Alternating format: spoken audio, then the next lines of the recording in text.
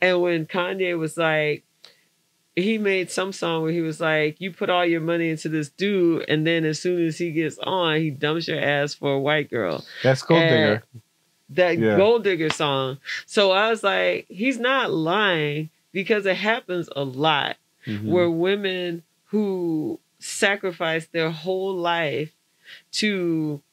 because they think it's going to help them. They're going to build a family. Let me help him get on. And then when he gets on, then he'll help me get on. But it's never the reciprocal.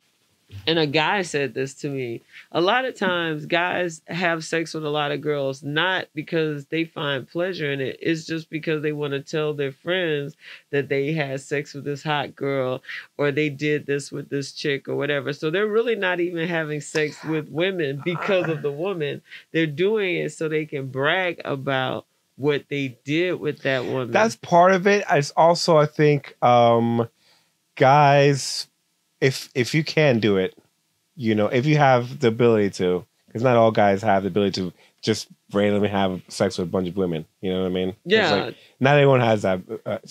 But if you do have that, you still, it's about emotional attachment too. So it's like oftentimes what winds up happening is like, you know, they might believe in romance and all that sort of stuff, and then they get their heart broken, because girls also, you know, girls can be players too. You know what I mean? So, and I think it becomes this like this hurt people kind of situation where on one hand, both parties don't want to have that emotional attachment, because even though love feels great, heartbreak doesn't.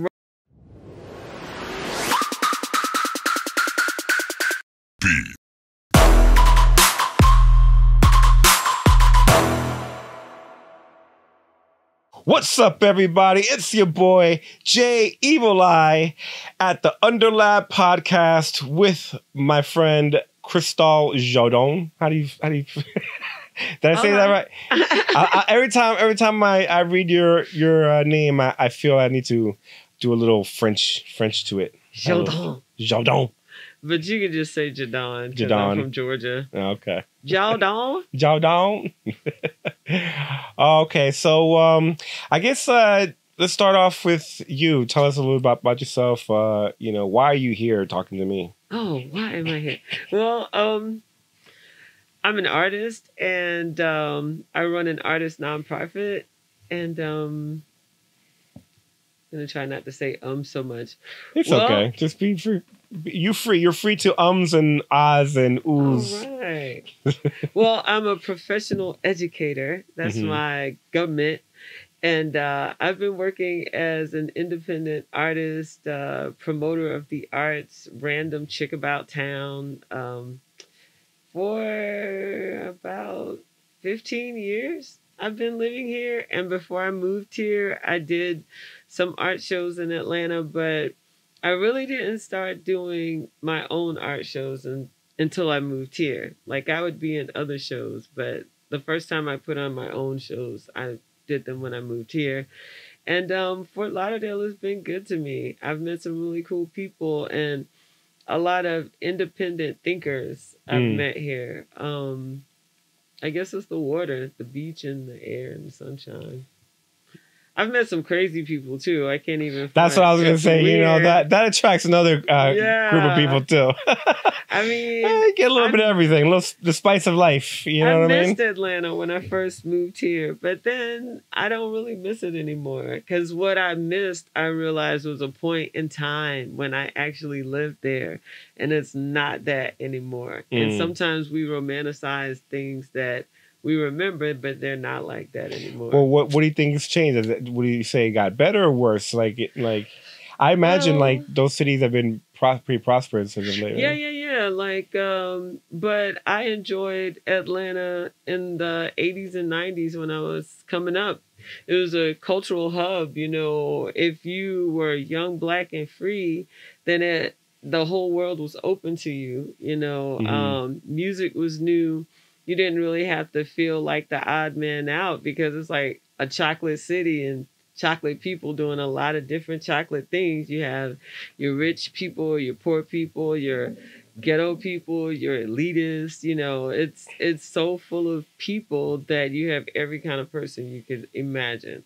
Like on my street, there's probably a lot like, I don't know, something out of Leave It to Beaver, but with just like all black people and the occasional like non-black person. But because of segregation and stuff like that, when my parents bought our house, like black people were starting to move into that area, but then like all the white people left.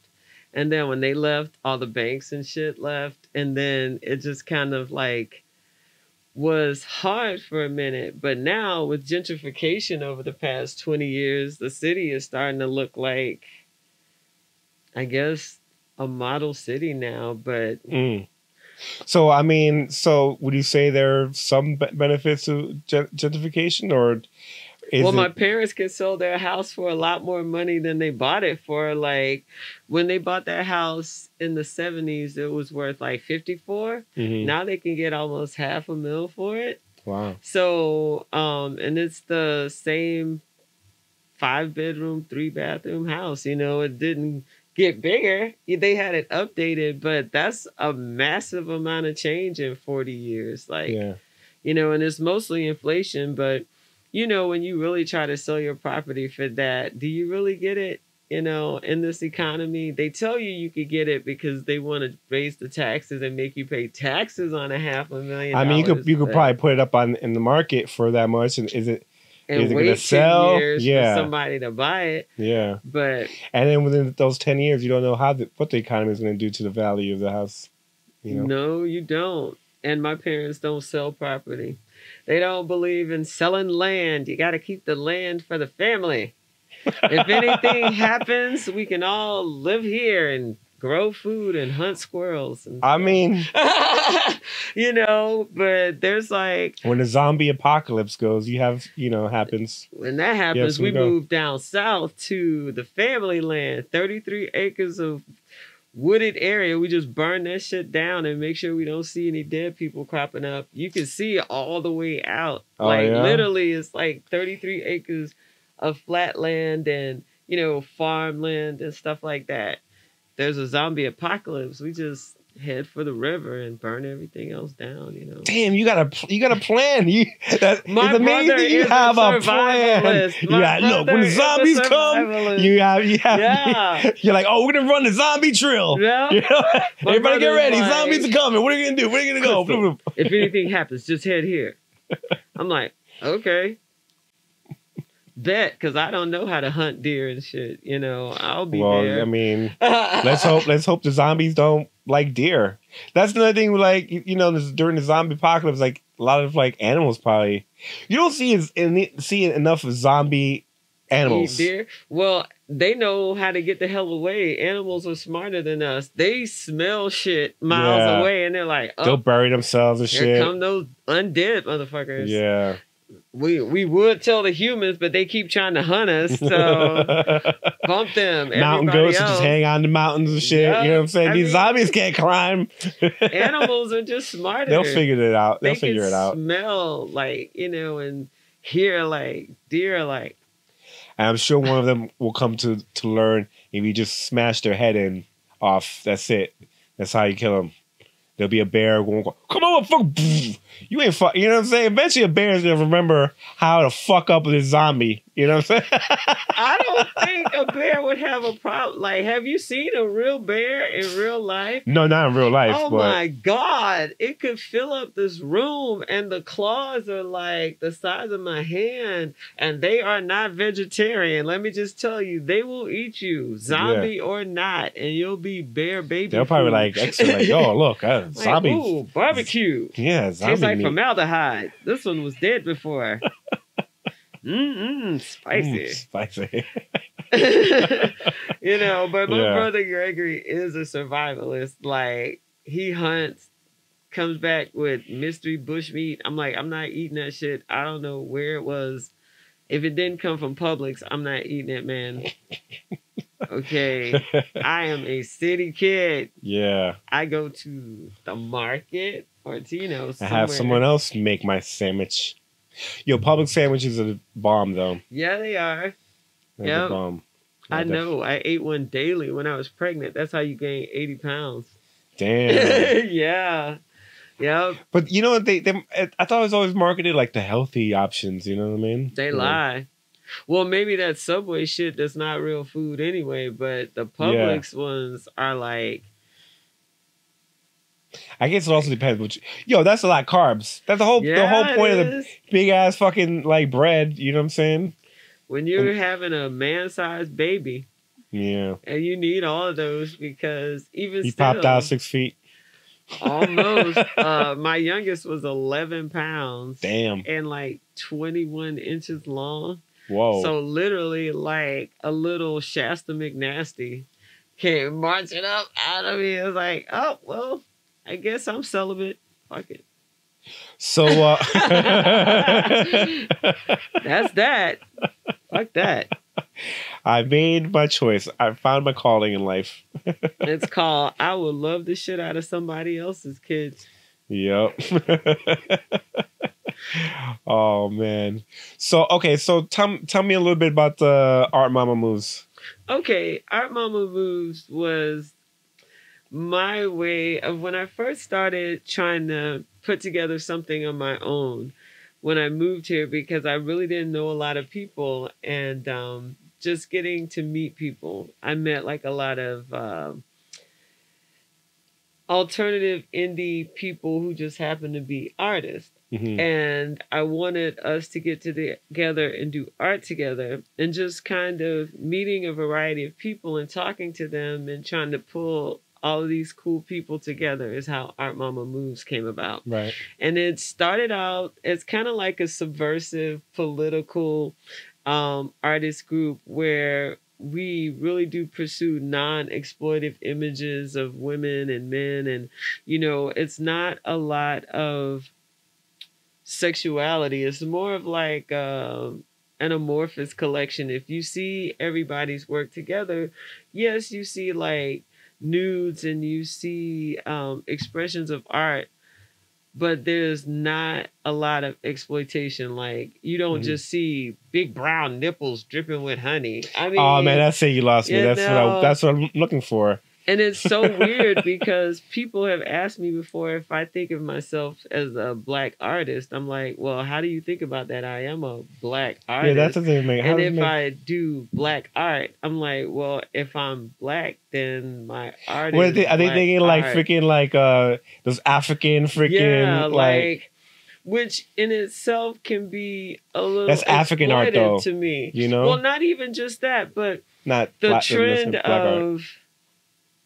Just sexuality being pervasive throughout what people call black art. Right. And they're used to seeing certain themes in quote unquote black art. Like it has to be political, or it has to show expressions of black love or sensuality or something like that. Whereas most of my art is really more an expression of chaos, or even cellular movement, or emotional states that I may have had or observed. It's not really something limited to my perspective as a woman or a human or a black woman or anything like that. It's just kind of like a weird me when it comes out. But if that makes you question my blackness, that's your fault, because everything I do, if it comes from me, then it becomes black art. Yeah, because I identify as a black person who makes art. I don't think I have to fit into a stereotype of what people imagine black art should be. And some of my favorite artists have struggled with that, like because there's always a mainstream and there's always a protectorate of the culture, and people look to them, kind of like how people look to someone like Kanye West to be that voice of that movement. So at one point, during the Harlem Renaissance, you have all the people that everybody knows. Langston Hughes, everybody knows his name. Everybody knows all these people. But then there was always like an underground, other people who were making art at the same time, but because they weren't part of that like that clique. There's always an art clique. And, okay, hold on. Before you, what is, I'm dumb. What's the Harlem Underground? The Harlem Renassaince was a big time, like in the 1920s, when African American artists, singers, musicians were really getting popular and hitting the scene. And have you ever seen that movie, The Cotton Club? Yeah. The Cotton Club was a segregated club that Black people worked in, but were not allowed to hang out in. Okay, yeah. And there were a lot of them like that. And Harlem was the place where people like Duke Ellington and those types of musicians came from. So there was that mainstream vibe at that time. But there was Harlem Nights like kind of, it was happening around that same time period. So I think in that movie they even have like a Count Basie or a big band person was in that movie. That's what it reminded me of. But then in the 60s and 70s, there was another renaissance of Black art. And a lot of people that you may hear about now came from that school, the people that you would see in museums and galleries now.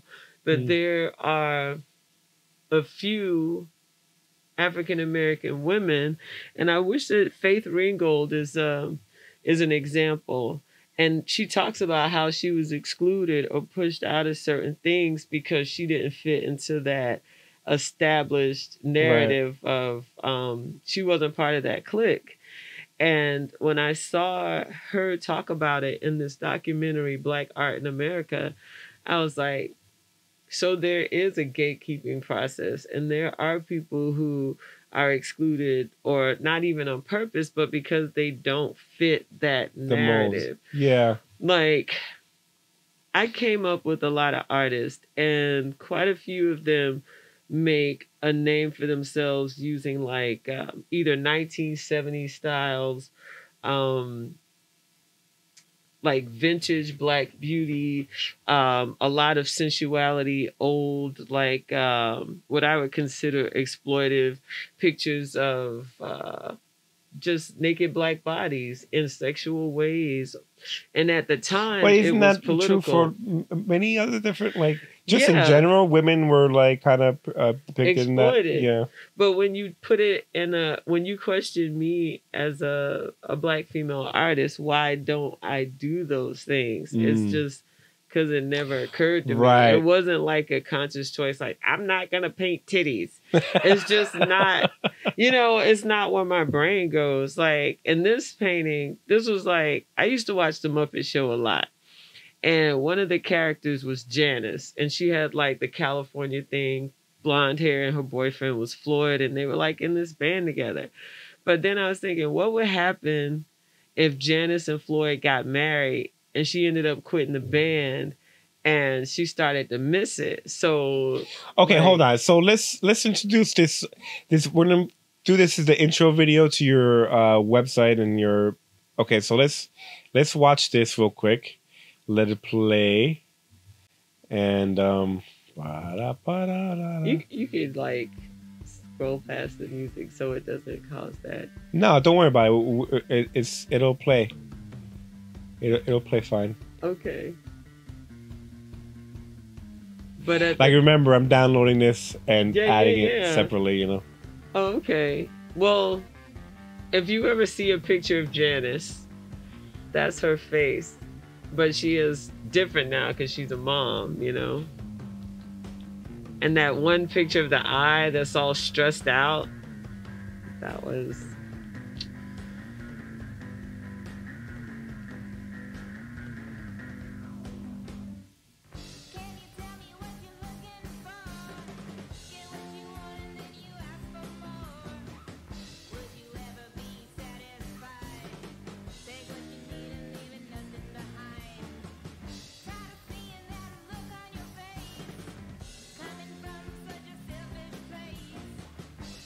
What's the name of this band? No Good Babies. No Good Babies. I like it. Mm-hmm.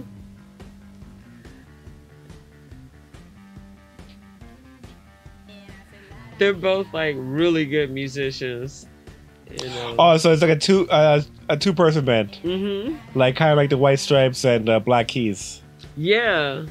Their sounds but they play other instruments. So the drummer, Shelly, also is like a one-man band. She could play like a whole bunch of stuff by herself too. And she has videos on our show.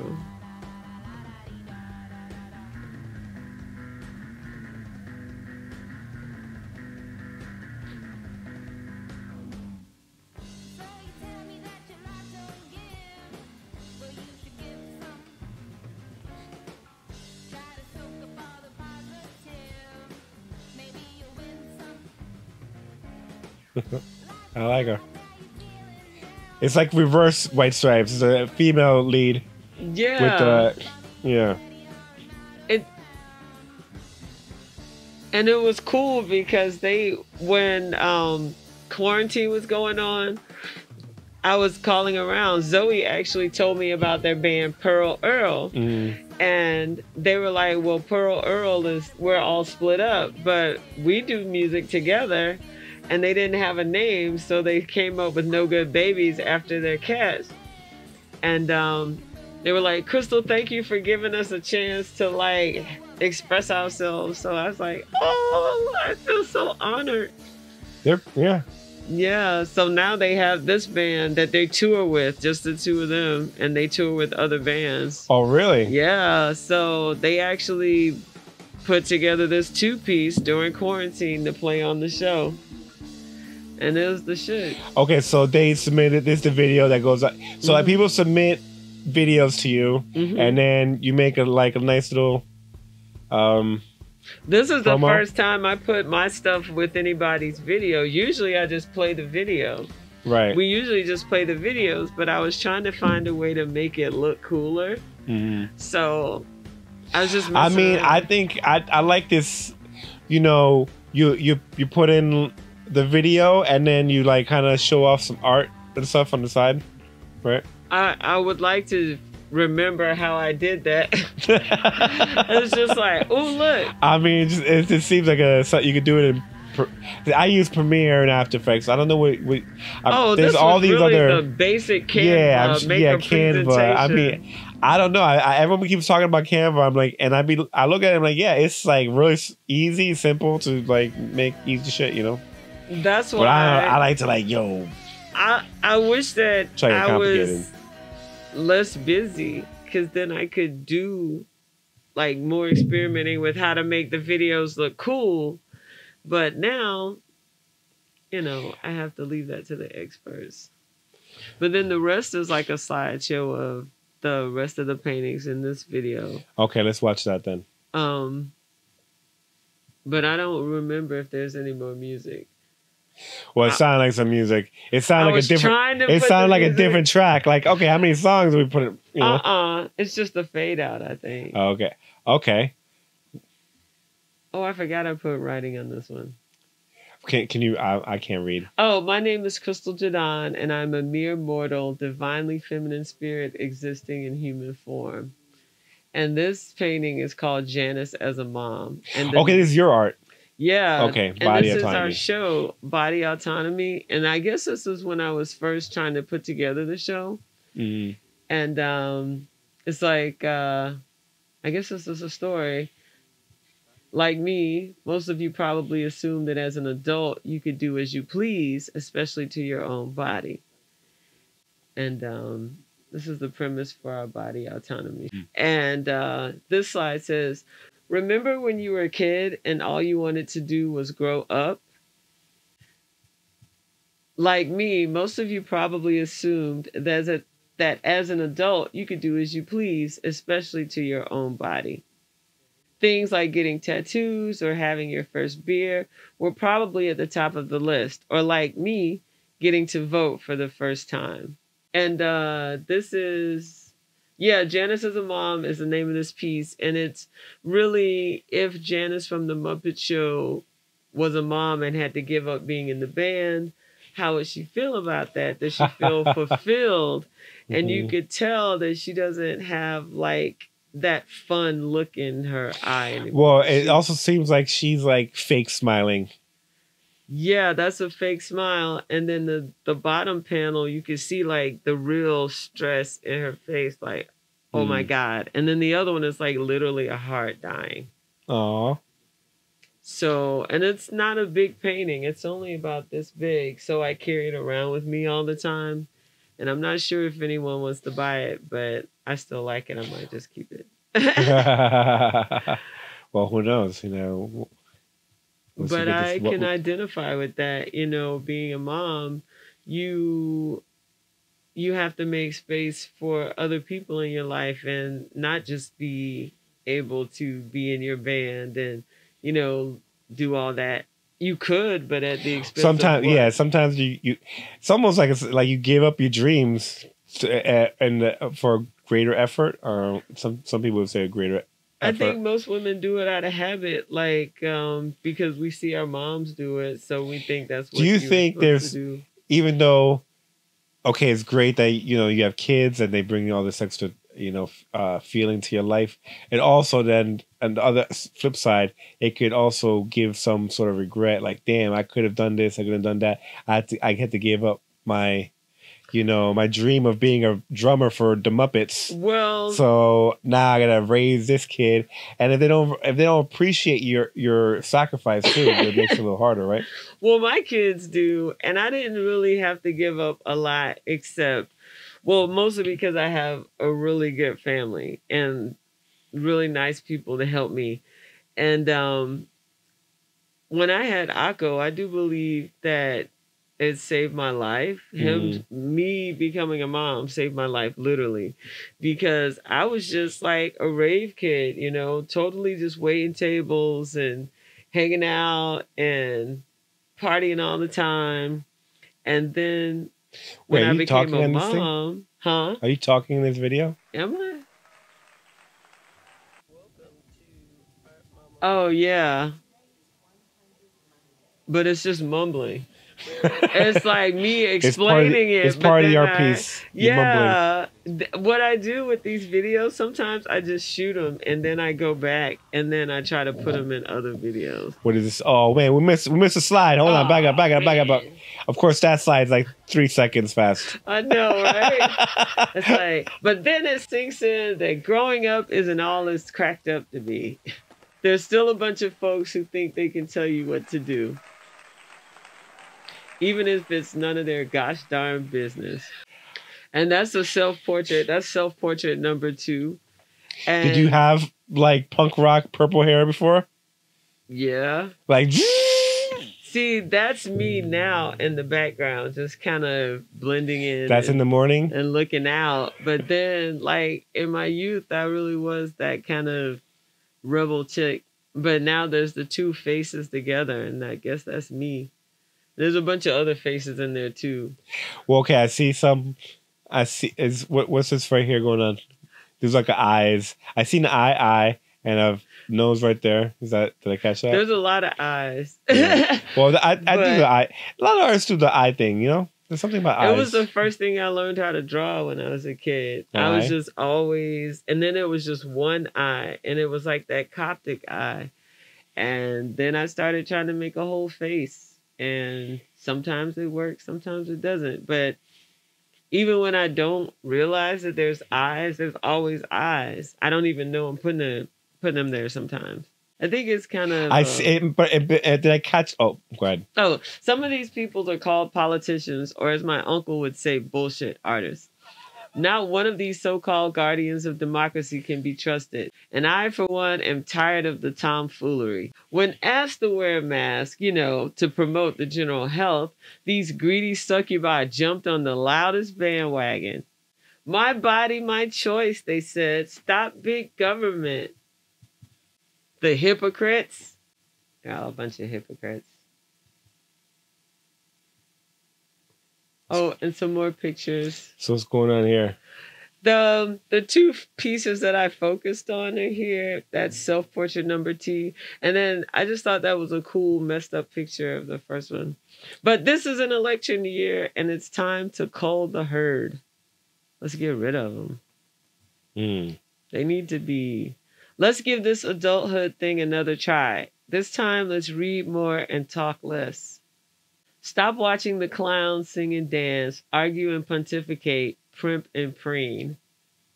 Some of those TikTok videos get on my nerves. Let's have some real discussions. I'm so sick of the boys against the girls, misogyny and race baiting. I'm not the most adult-like grown up, but our children deserve better. Who that is?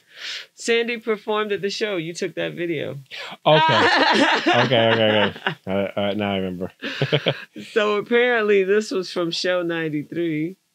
And then there's a promo at the end. And that's Gay Paisley. She's a photographer. So, okay, so that's... This is it. This is the promo. So, Obina, me and Amanda. Oh, that's Pearl Earl. I like the rock chick vibe. Yeah, it started off as mostly rocker chicks, you know. And then since the Jabari brothers, aka my kids, are like the tech team, they were like, Mom, you know, you have a lot of men in this group, you know. Do we have to keep it as a subversive female political anti-hero? And they sounded sincerely concerned. And since I don't want to be the oppressor, I was like, okay. I don't want to be the oppressor. You know, it doesn't have to be all about my point of view. And then that's how we went from being a subversive political female artist group to being a more open-minded and human-centered, you know, a lot of metaphysical thought, a lot of alternative living, just non-traditional people, just being weird-ass artists like everybody should be. You know? So do you think eccentricity is a good foundation for being an artist, or, you know? Well, it's mandatory for me. Okay, well, taking that but it's not necessary, because I know some very good artists who are the most like mainstream people you would ever meet. Like my dad is a really good artist. Like he can draw realism like doing that. In fact, when I was a kid, he used to do all of our projects and all that shit. But he never took art as a career thing, and he's a very practical Capricorn dad. You know, he's like, I'm going to be an engineer so I could take care of all these hungry ass kids and my wife and everybody else in the neighborhood. So he is a very conservative person, but if he had been unfettered, you know what I'm saying, he could have probably been an amazing artist, but that wasn't his focus. Did he inspire you a lot and move you a little bit more into the art, you know, our world a little bit? No, my parents, when I told them I wanted to be a photographer when I was a kid, I think the reaction was more like, you can't get a job doing that. We're not paying for you to go to school to do that. You have to do that on your free time. So there was never this mystical, magical, we'll pay for you to get a Bachelor in Fine Arts. No, you know what? I think the idea what they should do, or whenever, like, let's say your kid is like, I want to pursue creative arts, whatever, you should send them to business school. Because honestly, that is what you're going to wind up doing, is becoming a business person. Whether if you want to be an artist, you got to get good at business, because you're on your own. You know what I'm saying? You got to sell you got to know how to market, you got to sell your stuff. Yeah, you got to sell yourself. You're essentially starting a business, and your business is your art. And I wish, you know, like, I didn't think about this until like a few years ago when I came to realizations, like, you know what I probably should have done is gone to business school, and because the art was already kind of there. I could have practiced art. I could have learned art through other means. You know what I mean? But you can learn business the same way. Like learning business, the hard knocks of learning business for like on your own without actual like education is a lot harder, I think, than the hard knocks of becoming an artist and like all the learning, like, you know what I'm saying? Like, well, I would disagree, because it's almost like how law school doesn't prepare you for being a lawyer. They tell you it does, but when I took the LSAT, it was mostly a test to see if you could think like a 25-year-old white man.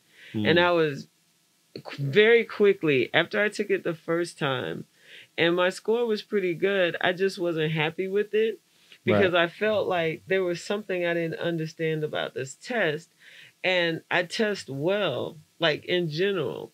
So I was like, okay, I made like a 142 or something like that. And that was enough to get into like, I guess somebody's law school. But I was like, nah, if I'm going to do this, I want to at least know. So I picked up the practice book. Like you could get a Peterson's guide for it. And I was reading through it. I was like, this is all just like mind fuck games. Like literally, like they're called games. You're supposed to figure out the logic, but you can't use your cultural background knowledge unless you are a 25-year-old white man. The question should be easier, but wait, you're talking about IQ tests? No, I'm talking about the LSAT. Oh, okay. The test to get into law school. Oh, okay. And people were like, oh, people go crazy doing it. I was like, so you're saying they were culturally biased? Not even culturally biased. It's trying to see if you can think that way. And most people don't think that way. Logic, critical thinking. No, not just logic. That type of logic. A specific type of logic. Because I am very capable of using logic. But I had to know what type of logic they needed. And once I unlocked the key to that test, my score went up. But I had to change my mind completely and not think like Crystal, but think like a 25-year-old white man. And then when I did that, or whatever stereotype I have, I generally took the opposite answer of what I thought it would be, and it would be right. That's interesting. I wish you could give me an example of that. When you go to business school, they don't teach you the practical shit. Like, if you ever see that movie Back to School with Rodney Dangerfield. I love that movie. Okay, yes. He was right. He was telling them, he's like, nah, you got to get with so-and-so in the back alley and get that shit for a third of what you're going to pay. Well, he's talking about the networking aspect of things. But that's personal relations. When you, like all the little analytical parts of running a business are done by specialists, CPAs, lawyers. These are the people that do all the little shit in the business. The businessman is the face of the business, is the person who makes the executive decisions, but that person may not be an expert in that field. They're just an expert at knowing how to run people.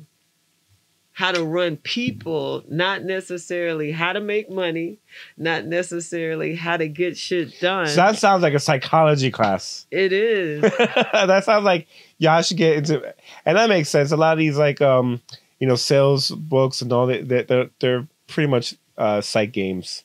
That's how Trump was able to justify Trump University because he was like showing them how to be shiesty businessmen. Yeah. But it worked. Because I thought Trump used this technique I called neuro-linguistic programming, and just like certain ways how to phrase certain things and how to like elicit certain like. So people buy into it's like a ways to say things to put things into people's minds. And it's almost like a hypnotic form of speech, That's what that guy Mark Ruffo does. Remember I was telling you he creates these conservative talking points and he tells people literally, don't use that word, use this word. It'll be more powerful. Don't use this phrase, use this one because then you get an emotional response from people. And if you go into a place where there's a lot of conservative people and you use words like killing babies, boom. Now they're against abortion. Gay people touching your kids, boom. Now you've created the issue that you don't want gay teachers because they might turn your child gay. Right. Oh, boom. If your child is gay, we can fix them. You can put them in this camp where we beat the shit out of them and turn them straight again. Yeah. So if you know how to manipulate language and if you know how to manipulate weak-minded people it doesn't take much. You know, it doesn't take much to hypnotize a group of idiots. That's why education isn't valued anymore. And I can say, just being a person who works in education, people put more value into their child's emotional delicacy than their academic prowess sometimes. You know, I would be concerned if my child did not have a running vocabulary for his age group. That was something that when he would speak to a teacher, he would be able to articulate what he's, you know, what we're talking about. Right. I should not have to use first grade words in a fourth grade classroom because you don't bother to talk to your children in anything but baby talk. I personally That's interesting, yeah. Don't baby talk children. I mean, neither. Babies, when I was a kid, like, wake up. Younger, yeah. I would talk to my little brother like normal. A regular and my person. Niece, I talk like I just never, like maybe in the very beginning, but usually I would like to just say it like, and like even like when I was living with my brother-in-law, she was around, and I would just be verbose. Like, I don't care if you don't understand, you're going to learn. You're going to pick up these words. You better pick it up. You know what I mean? Because nobody's going to baby you. Yeah. You know, we have lost that teaching children to have fortitude. Like, it's so sad when a kid breaks all the way down, like can't survive because somebody doesn't like them or says something mean to them. Whereas when we were growing up, my mom taught me, if somebody says something to you, who cares? They don't pay your bills, you know? Right? And then there was always the comeback, your mama. You might have to fight somebody, but they'll know not to say shit to you again. Like, yo mama. You know, I don't like your face. Well, don't look at it. Your mama's stupid. My mama beat your mama's ass. Go tell her. Go get her. You know, there was no like, oh my God. She said, my mama's stupid. Is she? Is she? If she's not, why do you care what that other kid is definitely stupid. Why do you care what that kid says? Right. So you feel kids are getting too coddled. Yes. I mean, not even coddled, because yes, you should love your kid, but you have to teach them that not everybody's going to be in love with you, kid. Right. Some people are generally just never going to be on your side, and you can either avoid them or antagonize them. Personally, I prefer to avoid people that don't like me, because you're never going to have a positive interaction with them.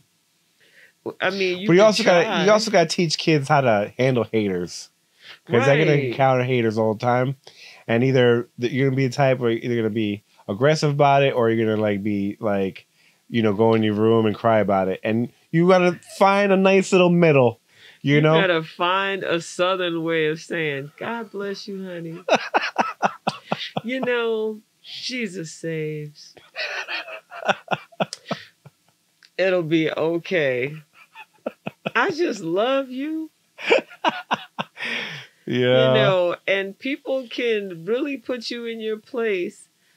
I love how I grew up. You do something stupid and somebody goes, well, isn't that nice? Do you feel better? Well, it's okay, baby. We all do silly things. Now go sit down before I take off my shoe and show you some religion. Okay, go over there and sit down, baby. Just don't cry. Just don't cry. Oh, you know, you don't have to. You don't have to be mean or nasty to get your point across. Right. I know people that don't like me, and they may not even know that I know that they don't like me, because I'm just like, hey, girl. God bless you, honey. I know you called me a bitch yesterday, but that's okay, girl. It's okay. Jesus loves you. So kill him with kindness. Or just don't give a shit. That's true, too. The less shit you give, the more you either piss people off and you attract more people. It's like a weird thing. Like the more carefree you present yourself, the more you'll actually get ahead of life. The more people want to steal your shit, your sunshine. Yeah, that's true. You'll get those too. You get dark clouds. There's a show, what they do in the dark, I think, with like what they do in the shadows. With the vampires, the energy vampires. Oh, dude, when I saw that, I was like, yo, this is real. Like all these other vampires fake, whatever. Yeah. But that vampire, that's real. I know those motherfuckers. You know? Me too. And I had to quit dealing with them. Like, yeah.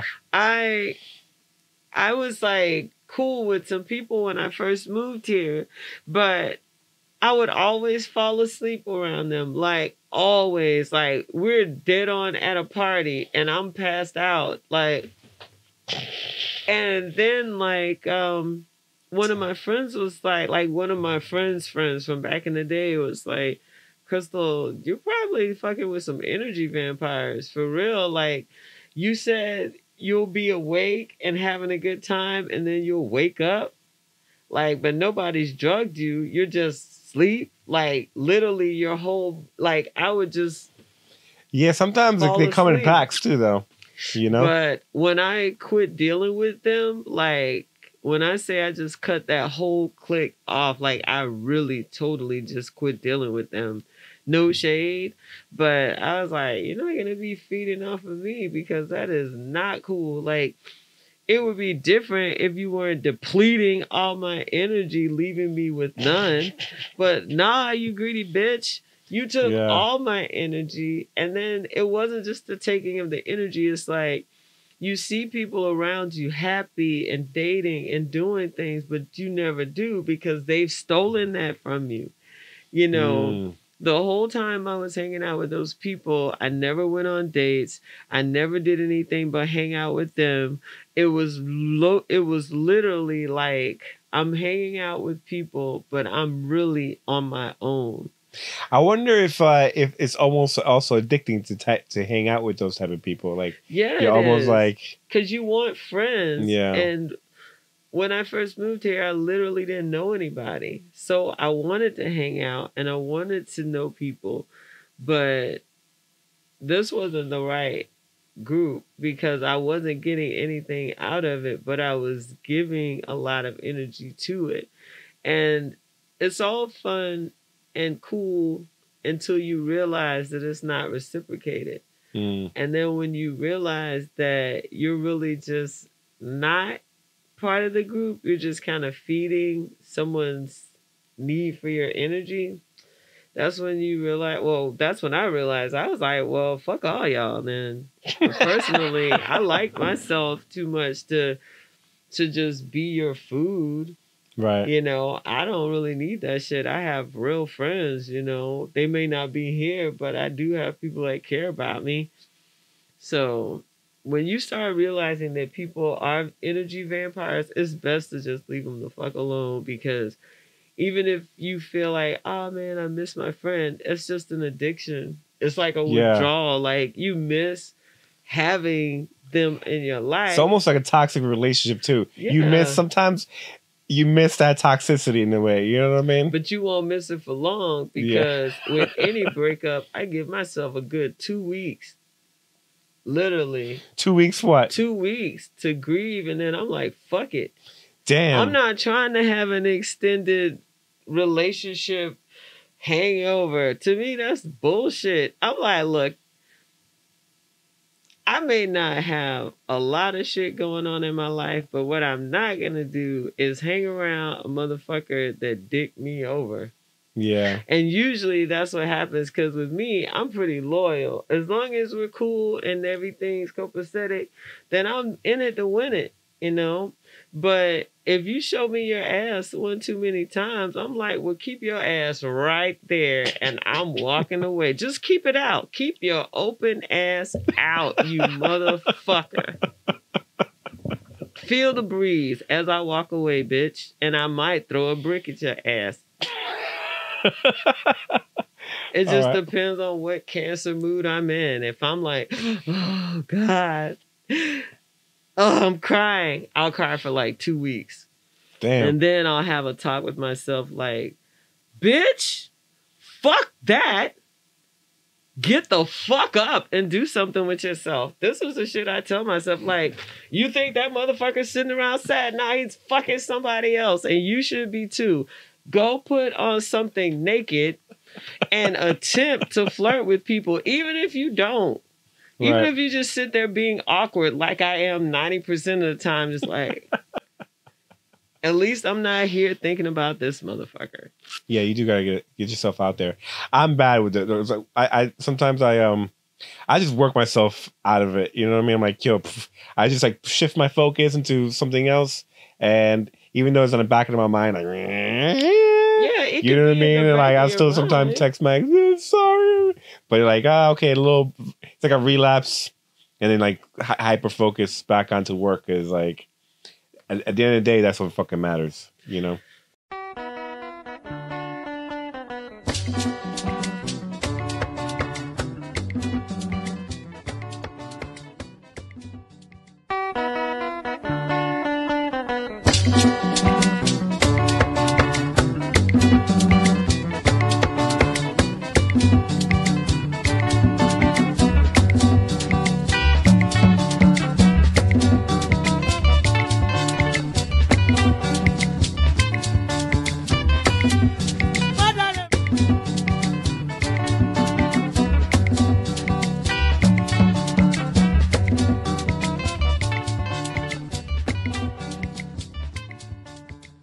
Well, I used to get dissed a lot when I was younger. So you grow up with like a shell. Like every time somebody dissed me, it was just like, well, fuck that. You know, and people have really tried to break me down and make me feel like I wasn't enough. And then just having my best friend was always like, who gives a fuck what they think? They ain't shit. Right.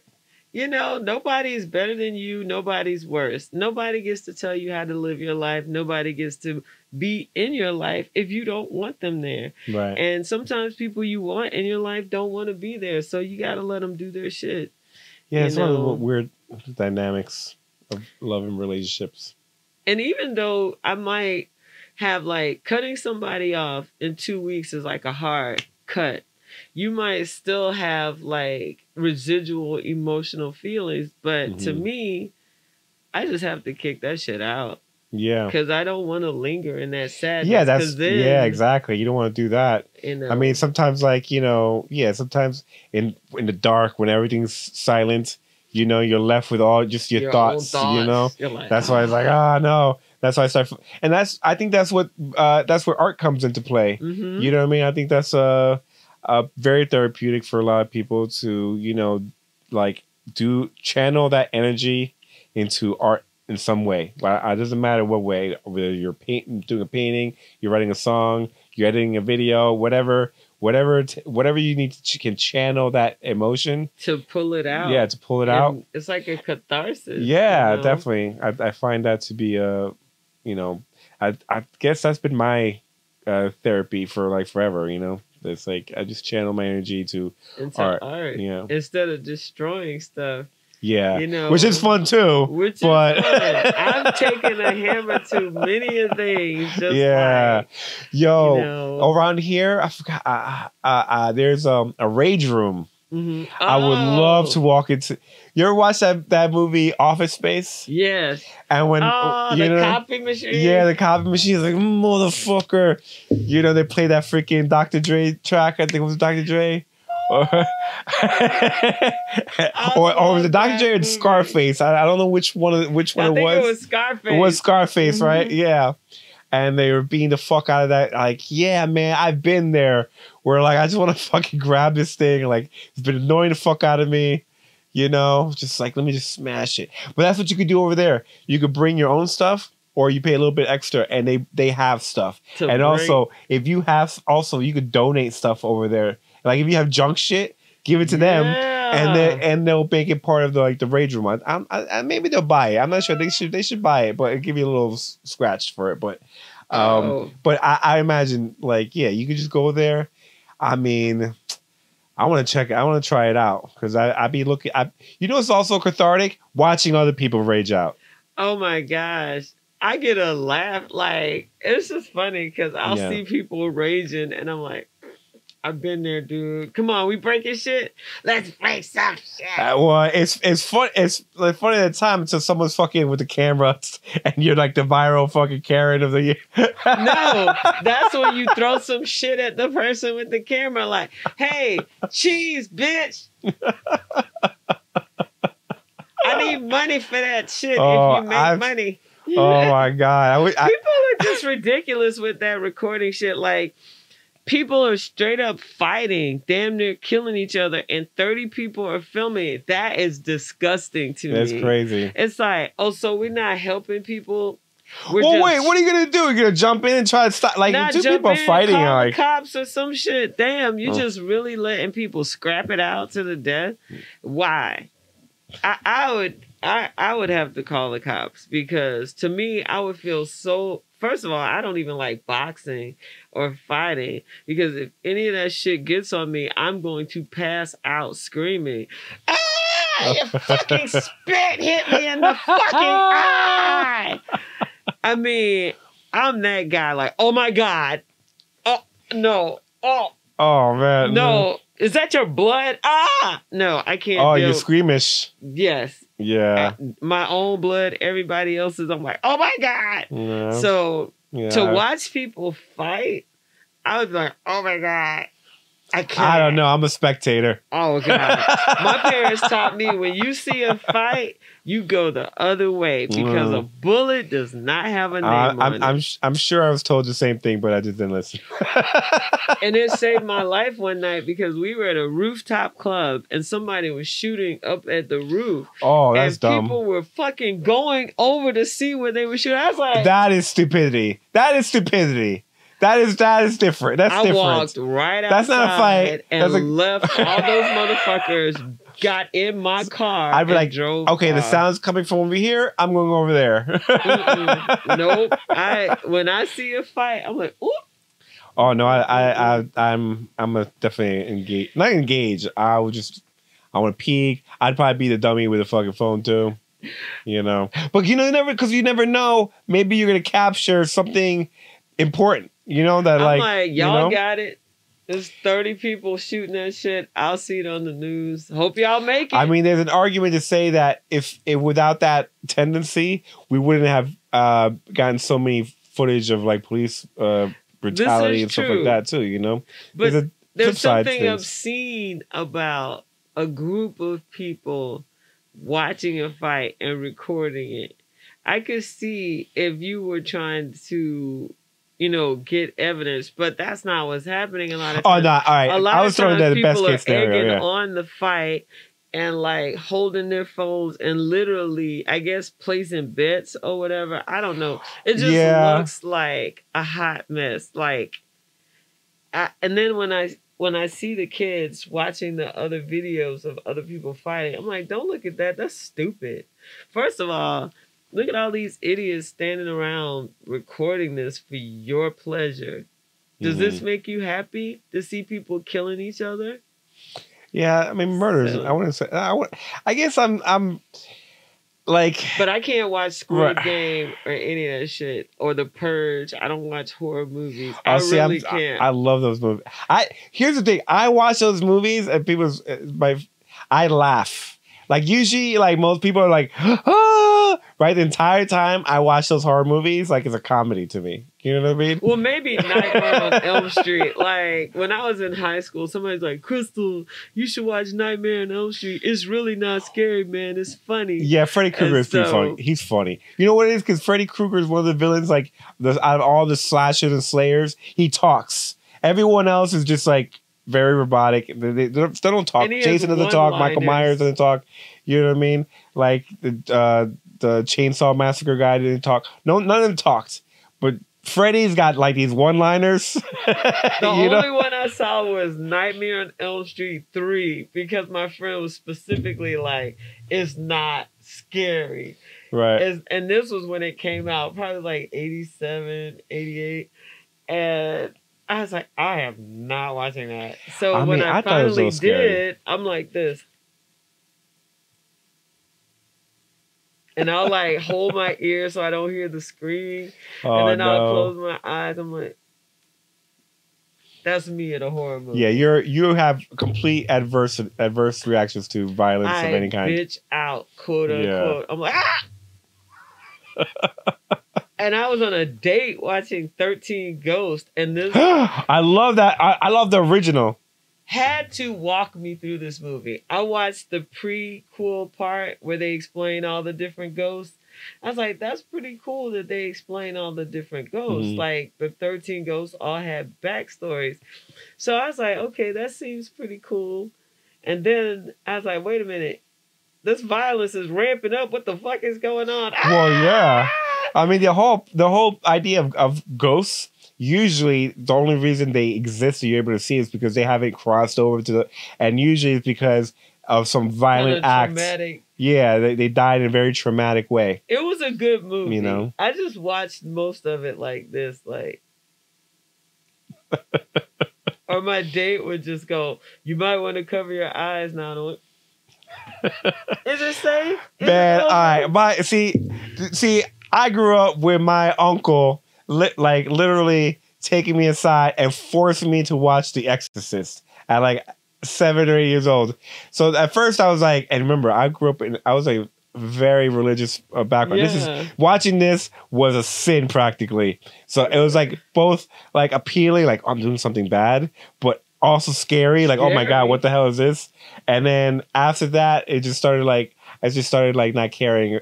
Like by the time I saw Nightmare on Elm Street, it was a little scary, but I could see the humor in it. Now, like almost all the movies that I see that are like horror related is just like, okay, you gotta up the ante for me, boy, because this is like I had nightmares from the time I was 9 till I was 12, and I had to teach myself how not to have nightmares just by walking by.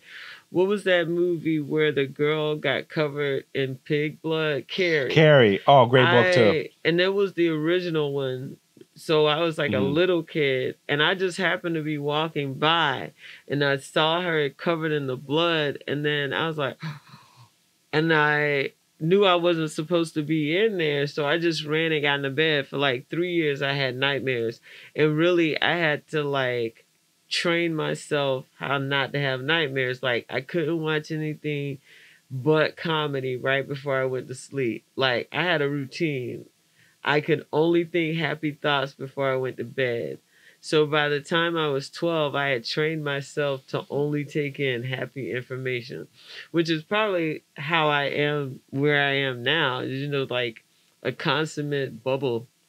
You know, I'm always in my own head, and I have to control what I put in there because it gets crazy in there. Like the circle thinking is like, you know, it's like, okay, I'm constantly trying to solve a problem. Like, damn, I saw some shit I didn't want to see. So how am I going to erase that from my memory before I go to bed? Well, I think I'm going to watch Reno 911 for about an hour. That's like, that's a good, like a palate cleanser. Yeah.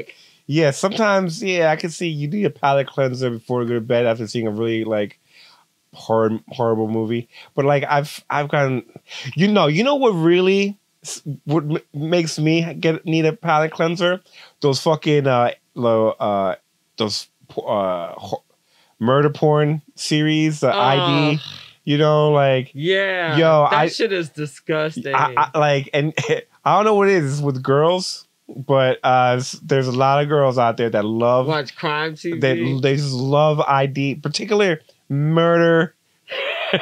And I'm like, okay, either this bitch wants to learn how to get away with it, or she wants to make sure that she knows all my tricks and she can see me coming. You know what I mean?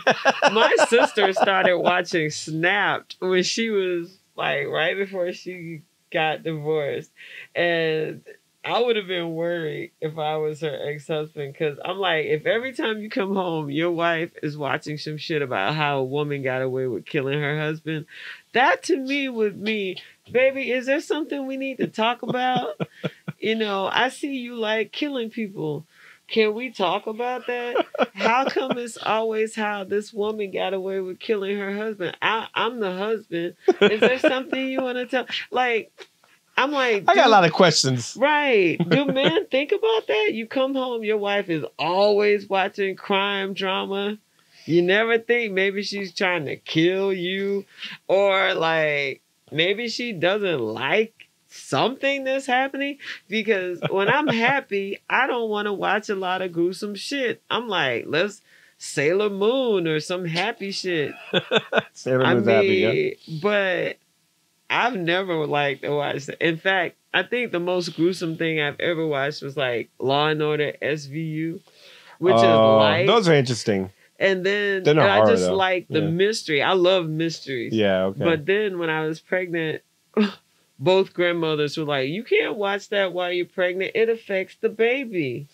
So once they said that, I pretty much haven't watched SVU since. And I was watching it like all the time. All right, so did the baby come out like a borderline serial killer? Did he exhibit any sociopathy? I mean, he's a Scorpio. But That's it. Throw him out trash. Right. Both of the kids are like probably a way more conservative than me. They're like, Mom, the things that you were saying, they don't really make sense in logic and thinking and logic and math and engineering. You know, they're like way smarter than me on like a math science level. Yeah. And growing up with me, they learned how to navigate crazy women. It's like, Mom, I'm not trying to tell you how to cook dinner, but do you know when we're having dinner? You know, what is for dinner? Oh, that sounds good. You know. It's like passive aggressive shit. It's just trying to gauge the room, because is she crazy today? Is she gonna throw something at me? Or I know she burnt this food, but should I tell her I'm still hungry?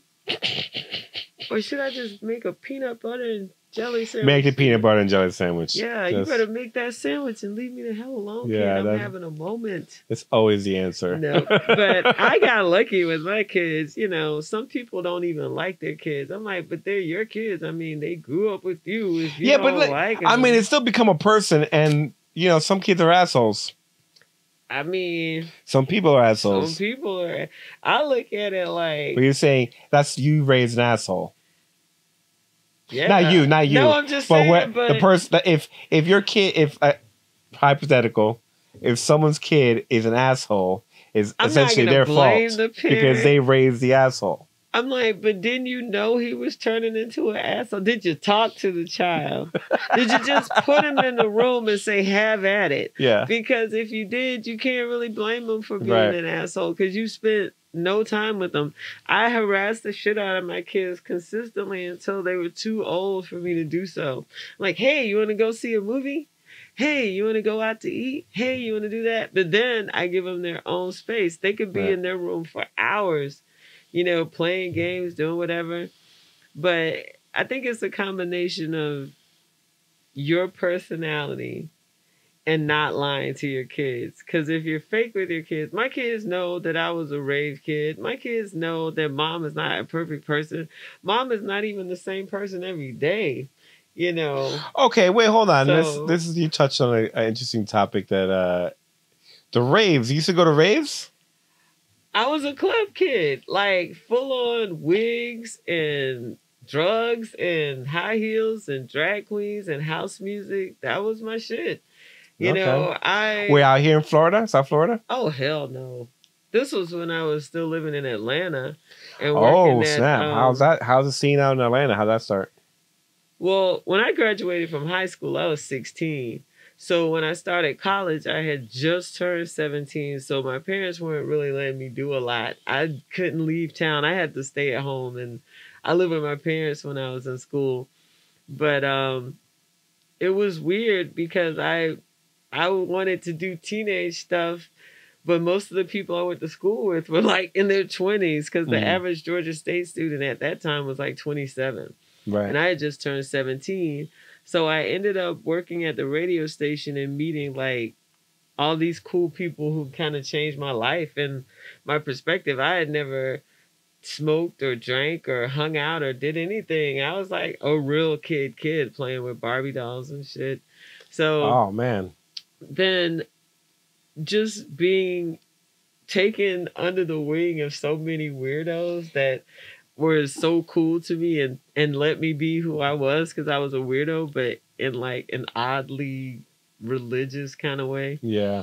So just having people be honest with me, like, Crystal, you can't just say that. I'm like, but if you're gay, why do you want a dildo? Like, literally, this was me. I was like, you know, you have questions. You know who? If you're not gonna learn from the source, you know. But instead of being offended, yeah. I mean, I guess some people were offended, but they're like, damn, this kid is dumb. Let me just, girl, first of all, you shouldn't say that to people. And two, just because I might not want to have sex with a man doesn't mean I don't want to have penetration. I was like, but I'm still confused. Well, this is the age old question between why, like, how is it?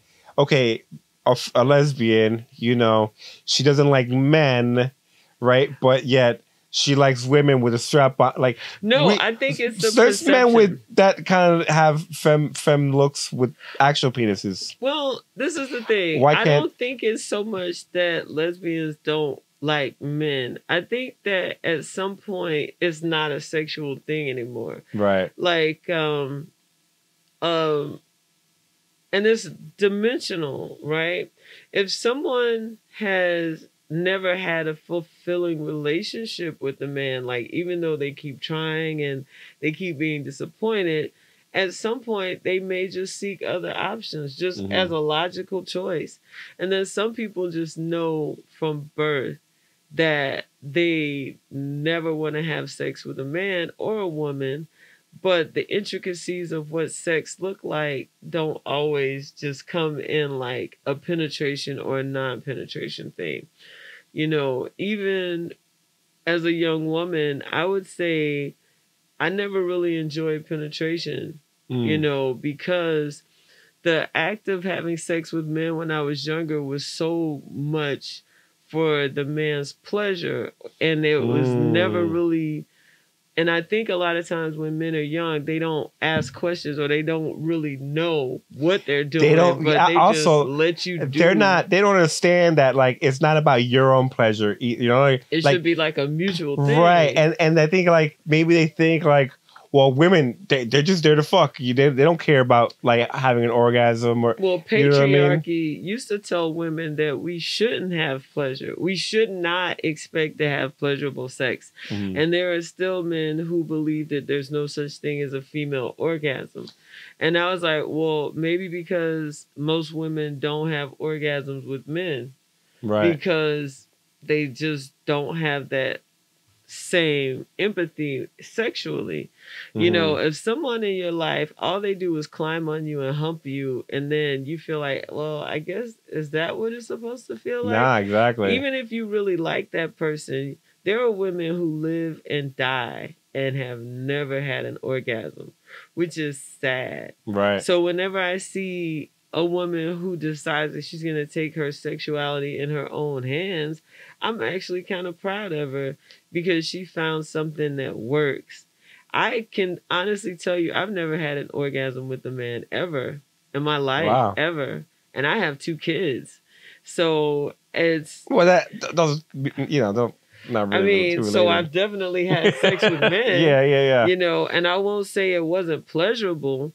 It's just, it wasn't an orgasm. Because I know what an orgasm feels like, and I know I never had one with a man before. I think it's also because sex education isn't designed to teach pleasure, but, you know, abstinence and function, right? So it's But when you watch porn, you imagine that these girls are having an orgasm because, you know, a lot of them are acting, right? They're all acting, obviously. But there's no actual technical know-how. You know, like, I learned how to please women from books and like all that sort of stuff. And like I actually took interest in it, you know, while I noticed that my peers watching porn. They didn't give a they just watch porn like, all right, just beat that pussy up. Oh, right. Boom, boom, boom, boom, boom. They think that porn is an instruction manual. Yeah. And it is not. It's kind of like if you want to learn how to have the worst sex possible, watch porn. Right. Because wait. There's now there's a whole new genre of porn for females. And it's actually more geared towards female friendly. Yeah, female friendly, and like the guys are more sensual. It's like more sensuous porn, you know. It's like actually less, yeah, and more maybe like almost like a sensuality. Yeah, that would be a better way to show people what sex is like. Because if you've ever seen that movie Don John with what's his name, Joseph Gordon-Levitt.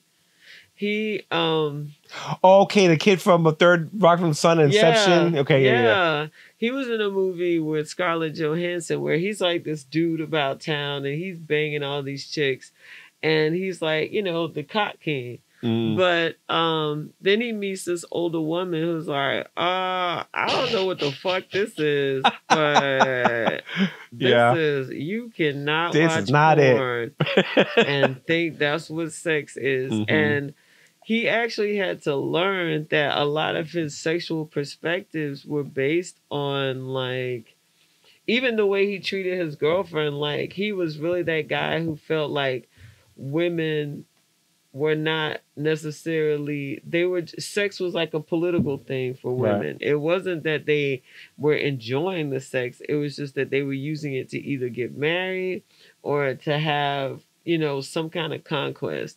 Like if you could get this dude sexually, then, you know, he's what it is. But my mom told me a man will stick his dick in a wall. So you having a vagina is nothing special. Yeah. Everybody has one, just like assholes. You know, it's kind of like, what makes yours so special? You want to find somebody who likes the entire person. Of course. Yeah. And if you're just looking for the hottest, slickest, fastest, the best girl, you know, I just want to walk around with this chick because she's the hottest and everybody wants her. No wonder you're having bad sex because you don't even know her. She's just this is like from a male perspective or a female perspective? Like it's kind of like, and a guy said this to me. A lot of times guys have sex with a lot of girls, not because they find pleasure in it. It's just because they want to tell their friends that they had sex with this hot girl or they did this with this chick or whatever. So they're really not even having sex with women because of the woman. They're doing it so they can brag about what they did with that woman. That's part of it. It's also, I think, guys, if you can do it, you know, if you have the ability to, because not all guys have the ability to just randomly have sex with a bunch of women. You know what I mean? Yeah. Like, not everyone has that. But if you do have that, you still, it's about emotional attachment too. Mm-hmm. So it's like oftentimes what winds up happening is like, you know, they might believe in romance and all that sort of stuff, and then they get their heart broken because girls also, you know, girls can be players too. You know what I mean? Right. So, and I think it becomes this like this hurt people kind of situation where on one hand, both parties don't want to have that emotional attachment because even though love feels great, heartbreak doesn't. Right. You know what I mean? Emotions can be. Yeah. So.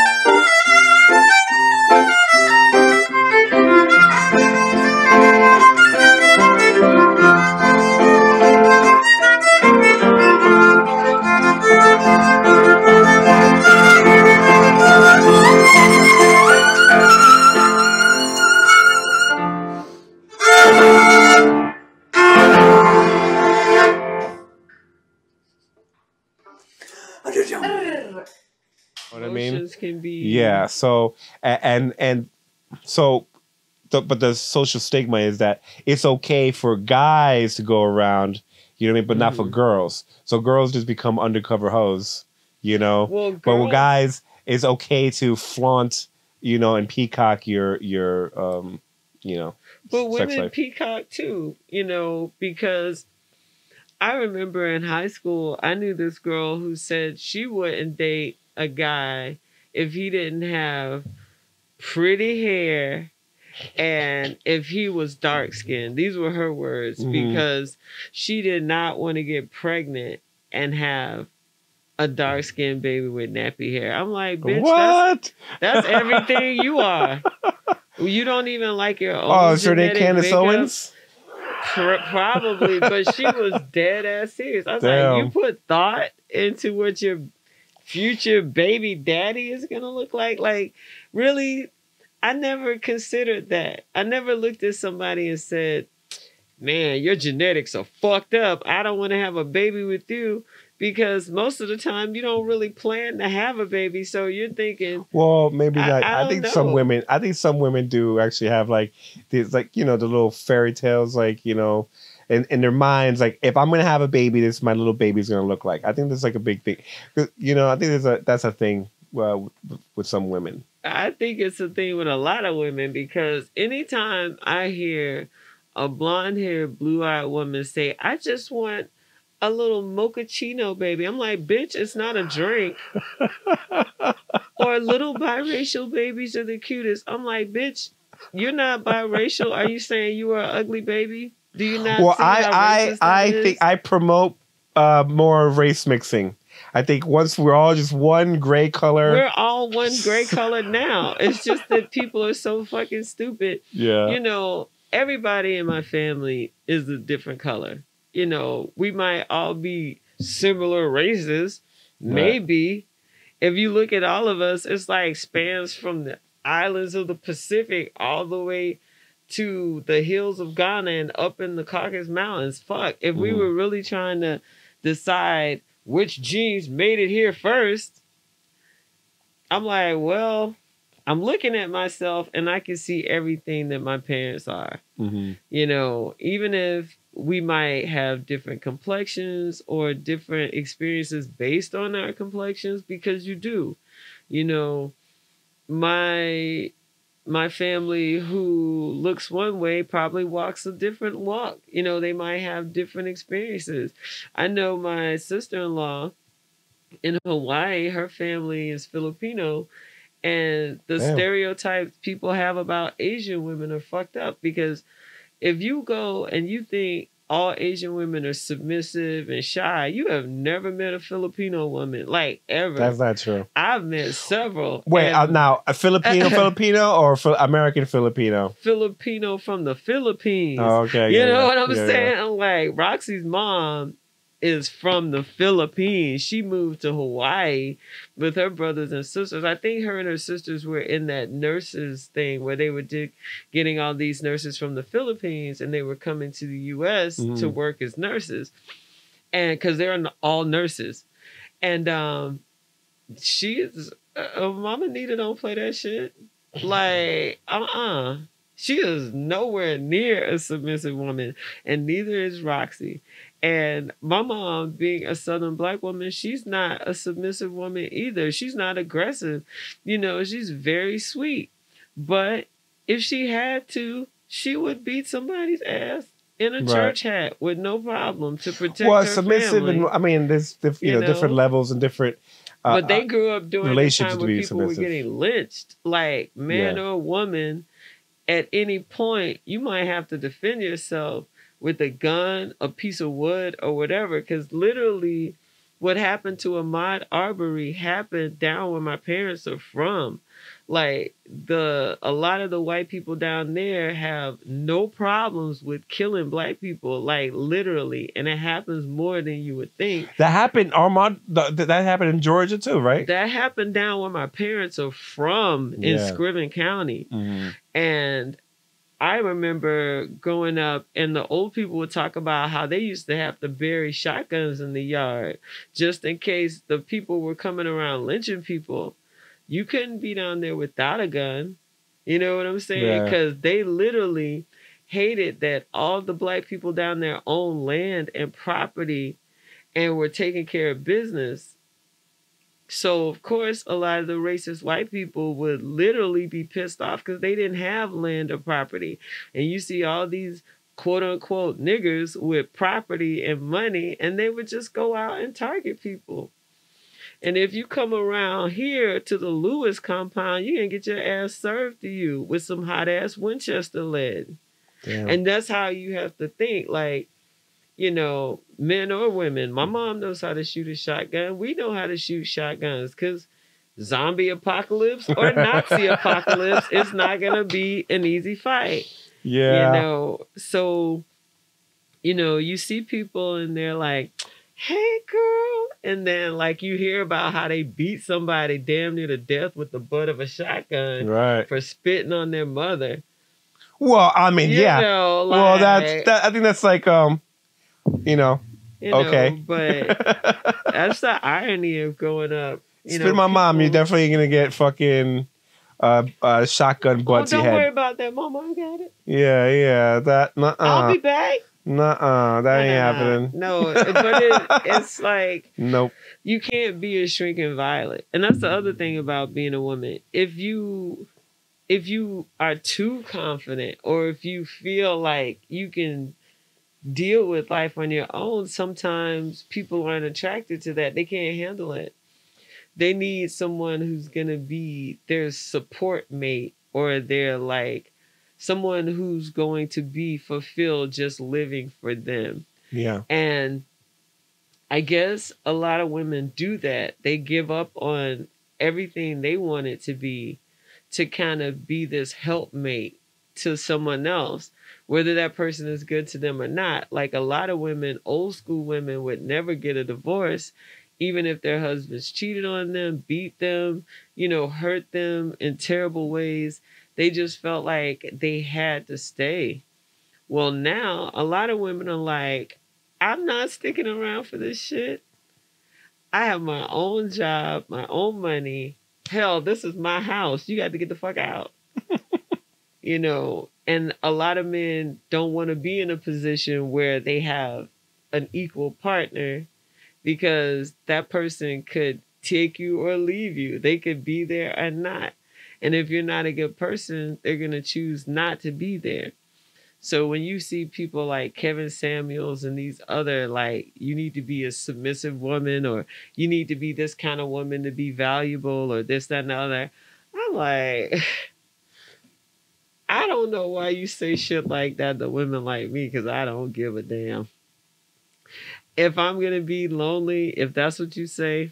Well, I think that's who he's trying to talk to, right? Like, women that don't want to be lonely. Right. But also, some women have a unrealistic expectation of the type of man that they think they're gonna get. If they think you're gonna get like this rich man that's making fucking $500,000 a year, and you're gonna be not up to par, submissive, not try to take care of him. Or if you think you're gonna marry Beyonce and you work for the city, same thing. It's not gonna work out. Same thing. And to be fair, Kevin Samuels also talks to those guys in the same fashion well, he's too. Dead now. I know. Somebody probably killed his ass on purpose. You think so? Probably. You can't talk shit to every woman. Now, some of these women he did die with a woman. He died right after fucking a girl. A young girl who was Puerto Rican, because he can deal with black women. What? And she probably killed his ass. I just feel like... So what? You know what? The Puerto Rican woman got Assassin's Creed? No, he was talking so much shit about black women. I'm not surprised the woman who he was with wasn't a black woman, because she wasn't. He wasn't messing with black women. But he would tell black women that, we don't have class, or we expect too much, or, he would literally berate some of these women who really were looking for advice. I'm like, well, I don't know why you would go to him looking for advice. First of all, to me, he seems very queer-eyed for the straight guy. He did have that. So, yeah. And I can't stand a man who primps and preens and puts all that oily shit on his... I can't stand a pretty dude. Like, really, if you're in the mirror more than me and I'm barely in there, we're not going to make it. Because I'm going to look at you looking at yourself and go, damn, I'm so sick of him looking at himself. And I know that's bad, but But to be fair, like the women that would whatever they think they are that too, right? They want to get all prim and proper, and they're following the same. So mode. Instead of listening to a person telling you how shitty you are, how about listen to a person who's going to help you feel good about yourself?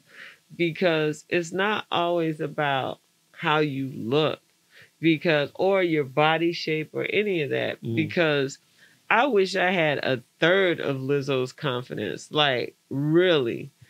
I feel like for her to be constantly berated because of her size and still come out and feel and teach other women how to be sexy and embrace yourself, no matter what your body size, no matter what other people tell you. And there's a big demographic for that. Like, that was my biggest point. Like, you know how many dudes I know that love fat girls? Like, so many. You know what I mean? So it's like when I was fat. Like, it's like it's almost like, but fat guys it's harder for them. But fat guys, you have to be fucking hilarious to get, a super talent to get pull girls. But I mean, there's still guys that are actually physically attracted, to like big girls, and that's fine. So all this shit talking, like from what's his name, Ari Spears or whatever, that shit was. I mean, I thought it was hilarious, but I also thought the clapback, like the internet, does not play. If you're gonna fucking, what did Ari Spears say? Is he irrelevant? Oh, okay. So you didn't finish watching my video. Well, you'll get to it towards the end. But I showed a clip where so Ari Spears gets into this interview and he's asked about Lizzo, and the interviewer was actually saying, "Yo, giving her props. Like, you know who's really talented? Blah blah blah. Lizzo. I love her music." Right. And Aries goes, "Lizzo? I just can't get over the fact that she looks like a shit emoji." And I was like, yeah. Now, at first, I'm gonna lie, that image in my head like made me laugh. You know what I'm saying? But at the same time, like he kept going on like, "Oh, she's a beautiful girl, blah blah blah blah." But don't show off your body. I'm like, all right, well, shut up, you who cares? Pig beast. But the internet clapped back because they went and they dug out this video of him and this other comedian chick, real popular too, and they made this skit which was so crazy, so cringe, where like they pretty much had a little boy, and the premise was that the mom's leaving the boy with his the creepy uncle, and Ari Spears is the creepy uncle, and like he's like. Not like he's rubbing fucking oil on the little boy and taking a bath and like just being super pedo, you know, but like, and that's a joke, I guess, but it just does not go well. Like when you watch the shit, you're not thinking, "Oh, this is funny." You're thinking like, "Yo, this is creepy as fuck. Disgusting. This is gross. Like, what the fuck are you doing, bro? Like, where's the humor? Where's the laugh?" You know, you say like, that about him a lot, though. There's so many, like, I've seen so many, like, you know who does it well? Fucking Family Guy. That, like, the creepy fucking... the old creepy dude the old creepy, always looking in the window. You know what I mean? Like, there's ways to make that type of humor, and it's still funny, but, like, his shit was fucking miss. Nice. You know? So, in the video that I made, like, I juxtaposed, you know, him talking that shit, and then... Lizzo giving her like a speech where she's like, "Fuck all you haters," you know, and like, and right next to it was the clip of him in the bit. Now, like where I grabbed the YouTube video off, they censored the part, so just thank you because I didn't want to actually show that part, but they censored like the little boy, but you could tell what the skit is, you know. And you're like, "Yo, it's so creepy." So. He took an L for that one, you know? So, like... So, plus, yeah, I mean... why do you have to berate someone just because... There's a market for everything. You don't like fat girls? Don't like fat... But you know what? When I fucking heard Lizzo, like, I was like, yo, I love this. She's an amazing artist. That's all I care about. Is your music banging? You know? And the fact that she's super talented. She's super talented. She plays the flute. I mean... Huh? She plays a flute. That's what I'm saying. That was one of the first things to me that kind of set her apart from all the other fluff girl artists. Because a lot of these girls, like, for years, all I heard was breathing over a fucked up track. Like, I didn't love, I'm your girl. I'm like, bitch, shut up. Are you singing or dying? Like, where is a song? Like, do people sing anymore? Is Aretha Franklin spinning in her grave? Like, that's what they call singing? I made this point the other day, too. It's like, I feel like R&B, the genre R&B, just like... shit. Actually, you know what happens R&B? I think EDM picked it up. I think a lot of these like the EDM vocalists is better than R&B a lot of the vocalists just went, you know, to that side because hip hop kind of turned their back on R&B a little bit. Singing. Except for like Drake and Tory Lanez. Those are the only two dudes that kind of, what's Chris Brown doing? He hasn't done shit in a hot minute. Has been way too misogynistic for about 25 or more years because don't you think all music has a little bit? The only time women can get popular in hip hop is if they act like whores. And I think that, and I mean the word whore because it's a word that men use to describe sexualized women. And these women become whores for music so they can get famous. Like literally, like these women are talented. Why do you have to show everybody the inside of your vagina to get a record deal when you are literally talented. Like, I don't see Chris Brown showing us his dick or bending over and showing his ass or talking about how he got a wet ass dick. You know what I'm saying? I'm sure he talks about it. I'm sure he's had some lyric where he's talking about his hard ass dick. Well, I'm pretty sure he has one, but at the same time, being a woman, from the time Little Kim hit the scene, because before that, I was into hip hop, like literally MC Lyte. I bought like her first 2 to 3 albums, and even any female rapper who was saying something relevant to me, whether it was political or talking about women's issues or any issue, anything. And then all of a sudden, all the female rappers were turned into ex-strippers, or they're going and finding these girls at strip clubs. How do I know? Because when I was working at the radio station, a lot of the promoters were targeting strip clubs, and they were looking for people who looked a certain way, whether they could rap or not. They just wanted big booty hoes making records and dancing on records and doing all that. And I was like, but I'm not into hoe music. And I'm not really into this whole degradation of the female form. And I'm way too political for rap music do you know, now. Have you heard, I'll give you, I'm gonna put you on to a couple females that you might be down for. You Snow the Product. No, I remember Jean Grey, which was how far back I was listening to I'm gonna put on Snow the Product real quick. She's just badass. I mean, but she had the name.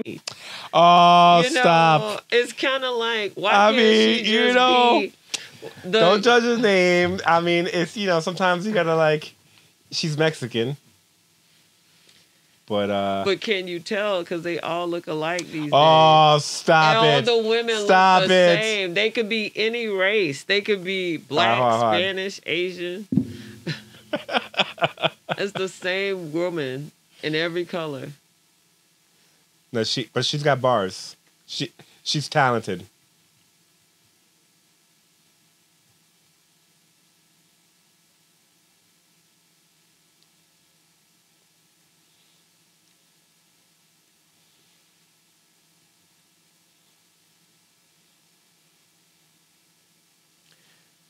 Well, see, she could be Megan Thee Stallion. She could be anybody. No, I mean, all of this sounds the same to me. But she's not. Megan Thee Stallion has more sexualized lyrics than she does. She's just party vibe. I mean, but she's already. Hip hop has got that swag too, right? Hip hop's you gotta have that little bravado. She still got that. See, this is what hip hop is now. I'm talking about now. Pause this and put on MC Lyte, Poor Georgie. Totally different. Like, this is what women are rapping about now, because it didn't have to be that. They even tried to sexualize MC Lyte for a while, Okay, because which one? Like, okay, see the first video how she is, and then the one under that is. But don't you? Right here, she's looking kind of like a dude. A little bit? No. That's just how chicks used to dress back then. What is she supposed to be doing? Wearing a dress in Harlem? This is a little masculine. Not that like, but like her, the style. The style. Not like, How is she masculine with earrings and lipstick? She's got fucking baggy jeans. She got the freaking hat to the side. It's I love MC Lyte. In the Bronx. Is she supposed to be wearing a sundress? Like, literally, I'm looking at her like, as a kid, this is how we dress when you don't want to look like a hoe. Women wear baggy clothes when they don't want men looking at their bodies. Because I wasn't trying to dress like a boy, but I didn't want boys looking at my titties and my ass all the time. So I wore baggy clothes. Some women wear baggy clothes because they don't want to be sexualized. And in male gazes, if you're not trying to be sexualized, you must be a dyke. Because what straight woman doesn't want a motherfucker all up in her guts all the time? That's what happened. What's that rapper from the West Coast that Afro Puffs. I got rough and stuff with my Afro Puffs. The Lady Puffs. of Rage. The Lady of Rage. Yeah. So a lot of people thought she was a lesbian. Because she didn't. Because she had like that, like a little bit of that masculine vibe, but like, you know, she's an ill rapper. And this is the same video. You know? And does she look less masculine now because she has a relaxer and her hair is straight? You know, I'm not trying to like. It's just in general, you know. And I get your point. Like, what was she wearing? Supposed to be wearing a dress, whatever. But to be fair, we're contrasting the stripper vibe that you originally brought up versus the other flip side when I brought up when you're not sexualized, you look like and then you compare this to MC Light, and in my point of view, I don't see much like I think Snow the product is almost the same as this is a modern day. This obviously things will be a little bit different. The styles will be a little different. Saying bitch over and over. She's not calling herself a bitch, and she's not calling other women. See, okay, now you're getting super conservative. Yes, because language affects the way people feel about themselves. So you have a whole generation of women now who call themselves bitches, who embrace the term bitch, and it is a degrading term. I would never, ever, ever be with somebody who called me bitch. It is disrespectful. Like, if I'm with a dude and he's like, that's my bitch, I'm like, your mama's a bitch. I am not a fucking bitch. Yeah. I am a human woman. I do not walk on all fours. Fuck you and your bitch ass mama. If she lets you go around calling women bitches, that's her bitch ass fault. I would be embarrassed if my sons were going around saying shit like that to women. I made it very clear that we do not have that shit in my house. If you cannot respect women, then you don't need to deal with them. Point blank. Because as a woman, I feel like it's my responsibility to make sure my sons know how to fucking act when they go out amongst people. And if you are a man and you consistently call women bitches and you date women who call themselves bitches, then you are a bitch ass nigga. Damn, I guess I'm a bitch ass nigga. So you like being a dog. I am not a dog. Right. I'm a fucking astro monkey. Okay, I'm not even of this earth. I can't even deal with most of the people here because I know what words do to people. I know the emotion behind words has a very real feeling and it affects you. And there's actually a study by Professor Oboto, and he studies water and the effects of how the words you say to water affect. Yeah, I believe that because I don't know. I would want to test that because I've actually like read other studies that kind of debunk that. I don't care what they say. Theory. I know that shit is real because if your body is 70 to 80% water and you keep telling it how fucked up it is, it will degrade.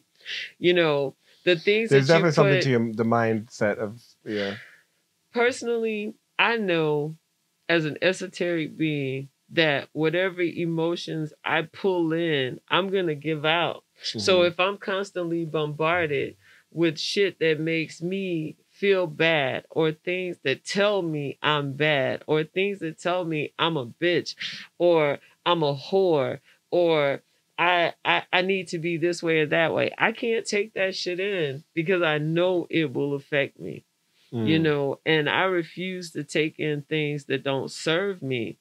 Because when I was younger, I used to let people tell me a whole bunch of shit about myself. And I would take it in like, well, maybe I am this way. Well, maybe I am that way. But then when I realized, nah, fuck them. Nobody can tell you who you are. You know you better than anybody else. And if they don't get it, fuck them. You know, if nobody ever wants to be with me in a relationship, no matter what it is, I got to let that shit go. Because, you know, every relationship you find yourself in other than family is a choice. And sometimes family is a choice. You know, if you're in a relationship and you're not fulfilled in that relationship, you should leave. Really, you should. Because you're not serving yourself by just sitting there suffering. And if somebody doesn't want to be with me and being with me makes them suffer, I want them to leave because I want them to be happy. If you love somebody, you want them to be happy even if they can't be happy with you. And that's what most people don't get. Like, if you really say you care about somebody and you love them, but they can't be happy with you, you have to let it go. Right. But what if you're happy with someone, even though you just casually use the word bitch or whatever? Like, it's just casual vernacular. That's you. I can't judge how you deal with another person. Like, that's me. I totally... Jay, I wouldn't think you were a bad person because you and your girlfriend call each other bitch. I figure that's them. That's they shit. You know, maybe they like bitching each other out. But for me, I would be like... when I say it, I usually say it ironically. You know what I mean? I try. It's usually in a form of it. You know, I'm fucking joking around. You know, it's just me fucking or talking sometimes shit, like when I hang out with, or like, if I'm really mad, maybe if I'm mad say, and you do some, if man. you do some that constitutes you're kind of being a bitch right now. You know what I mean? And that's fine because sometimes I can be a bitch, but that doesn't make me a bitch. Right. That means sometimes in that moment, hey, you're kind of being a bitch. Doesn't mean you're a bitch, but you're kind of acting like one. I'm feeling some bitchiness coming from you. Yeah. And like you're giving out these bitch vibes right now. I can't say I've never called somebody a bitch, but if I am angry, anything might come out. You pop off that freaking Queen Latifah song. UNITY, don't you call me a bitch. No, I mean, I'm not a perfect person. Have I called people a bitch before? Yes. I might call somebody a bitch worse. Tomorrow. But if I'm in a relationship with someone and we share that space, I have enough respect for them to not think of them as like... Because to me, bitch is a strong word. If I say, fuck you, bitch, I mean, I can't stand... See, you ain't never my windows shift even more. Bitch is like the least I could give you. You know what I mean? Like, I sometimes go for right to the good jugular. I like the C word. I'm not going to say it right now. Well, respects. I made a whole video. I've made a whole video. Like, why can't I say cunt on Facebook? You know? It's just gross. Like, I don't feel comfortable saying pussy. It is uncomfortable for me. I don't know. You have like this. I don't know if the right word is like repressed or sheltered or like childlike. Yeah. Oh yeah. Childlike is good. Because yeah. You know, that's kind of how I am. I'm like, I think, well, maybe that's how I got my nickname Star Child, because when I was working at the radio station, I was younger than everybody else, but I really feel like a Peter Pan kind of child, like all the time. Everything's new to me, and I'm like fascinated by everything, and I'm pretty naive about a lot of shit. And I make a lot of strong claims like kids do, and then I might not be able to live up to them. So I'm very aware of myself as being almost childlike, you know, because I have a lot of strong emotions about a lot of shit that might not be solid shit. Like, I like strawberry cheesecake. But not all strawberry cheesecake, specifically the only kind that you could get at Junior's. The rest of it is bullshit. You know, or like, man, one day I want to grow up and have a unicorn puppy. They might have those by the time unicorn puppy? What? You know, just first of all, I don't think unicorns would have puppies, right? What's the term for like a baby horse? A pony. Unicorn pony. You don't know if they have unicorn puppies because it's a made-up animal. See, that's kid logic. Like, you don't know. You don't know nothing. They might have wings too. Yeah, and another universe. You know? I just do believe in alternate universes. I believe in multiverses. Yeah, I believe that if we truly believe in science and that, you know, energy can never be created or destroyed, then everything here is a constant cosmic thing. So you have to respect it and understand that we'll never know everything about everything. And even my parents have been married, 52 years? And they're still learning and growing in their relationship. and with each other. And I'm just like constantly amazed by it because at some point you're like, man, I ain't going nowhere. We're stuck together now. But when they were younger, yeah, I remember that shit. Like, my mom would openly threaten my dad's life at the dinner table. You know what, Charlie? I could really just kill you. You know, I cook all the food in here. You can't cook a thing.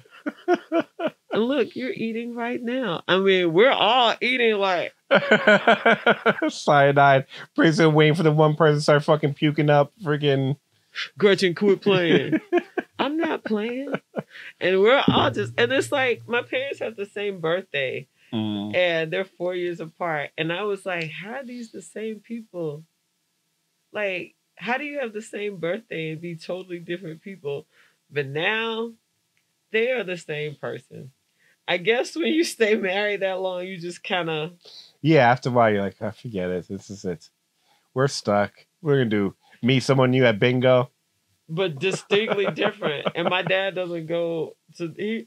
My dad is the kind of guy who goes to work and comes home every single day. He goes to church, he comes home. Like, you could never miss my dad. You know where he is going to be every single day. And so I'm used to that consistently. My dad works 6 days a week.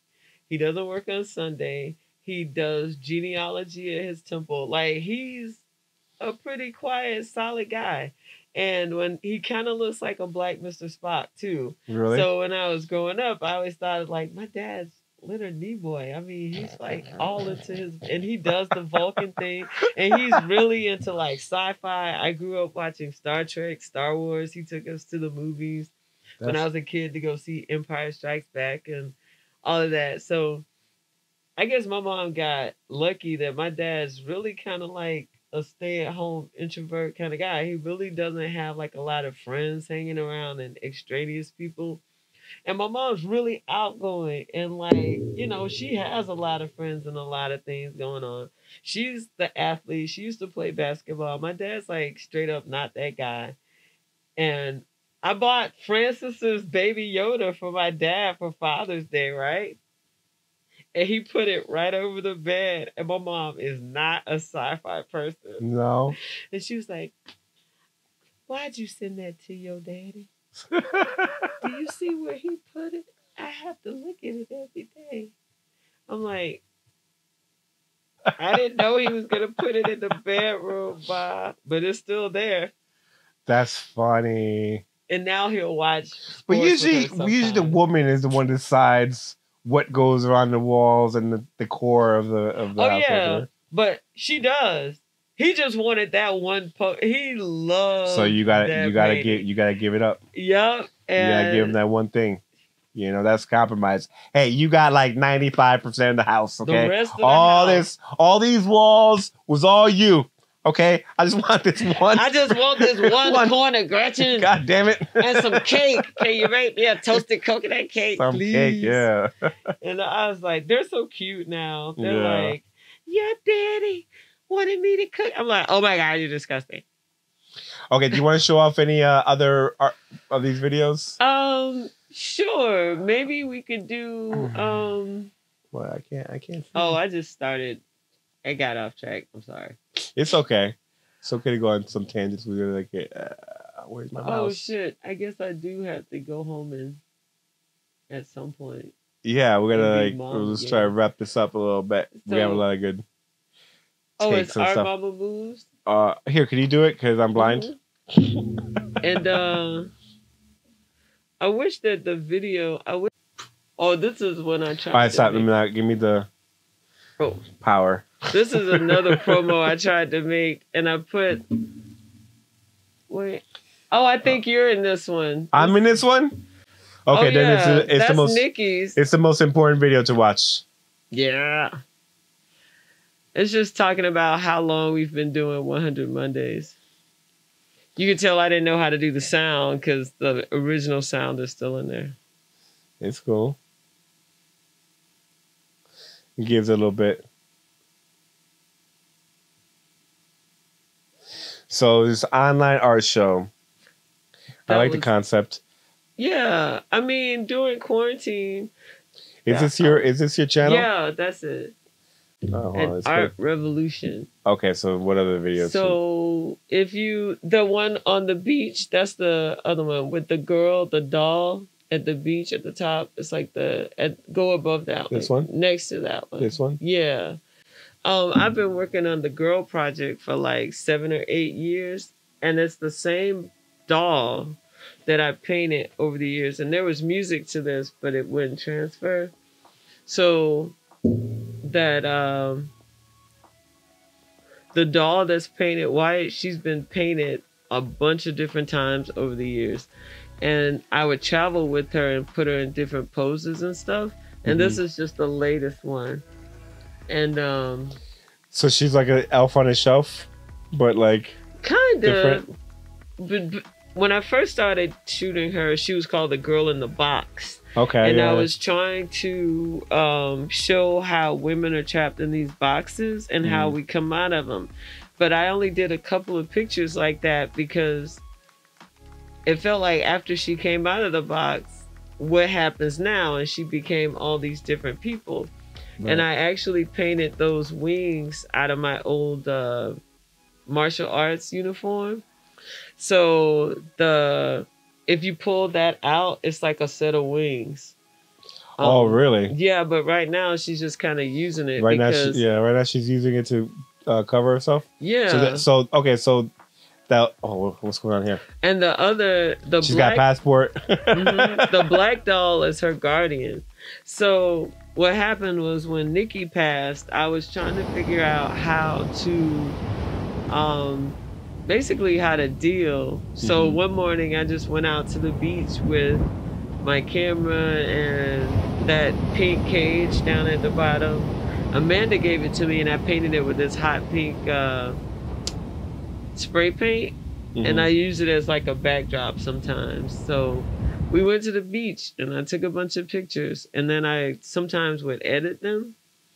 But that was just the raw footage of us at the beach. But I'll send you some more pictures from that project because a lot of them are really different. What's going on here? That looks like some artist, but it's a commercial. I don't know. I don't get commercials. I pay YouTube Premium, that's not buddy. A commercial? Well, all right. That's the next one. So I'll send you some still shots. So they're kind of in order. So if you go through it, there's some older ones. Which one should I?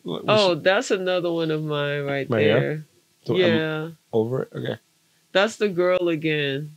I painted her maybe like 4 years ago. I did this whole setup for Kurt Vonnegut's Jailbird. Remember when Thaddeus did that show at Inklewood? And it was... Actually, I did the show. It was a sci-fi show. Yes. Well, this was one of the things I did for the sci-fi show. And the painting in the back is like a cloud nebula. It's not... You need to learn to shoot landscape. This is the way Canva did it. Like, this is the way Canva did all the videos. Like, that's why I had to do, like, the 3 panels, because it did all of them like that. And I was like, what? So, I like it, though. I think it's a cool little concept. Oh, thank you. She used to have hair, too. It's like, yeah, I think, like, the idea of, like, this doll and having different, putting in different situations could like, create different stories. Right, yeah. She's a girl, out in the world doing shit, being weird, Wait, hold on. What are you saying? I was saying the one in the middle. No, in the video. You're talking in the video. Yeah. It was... People were asking me if I was painting her white as a protest against all the blackface that was out. And I was like, hell no. People are looking real deep into art something. Is not subject to someone's whims, and art is subject to interpretation. But not because I want to protest blackface. I wouldn't. That is so simple to me. I'm going to paint my doll white because I don't like blackface. Somebody asked me one time if when I painted her this blue robotic color and it looked black from afar, oh, so you painted a white doll black? I was like, nah, bitch, she's blue. First of all. Second of all, I don't have to do shit like that. It's been done. Mm-hmm. Okay? So some of these paintings are gone and I miss them. But oh, well, at least you sold them. That's good. Yeah. Yeah. That one with the doll facing herself is at Ginger's. I gave it to Zoe for her birthday a couple of years ago. I wish I kept it because it's one of my favorites. But anyway. But it's literally that same doll. When she had hair, I painted her like this lava color, and so she's like. That's how you and I kind of met. We made that installation piece for the green room way back in the day. I wonder what happened. I don't know what happened to that freaking thing. Vivian moved to LA a couple of years ago. Oh, she did? Yeah. And then Quintina. Oh, please don't ever say that name. That bitch is psychotic.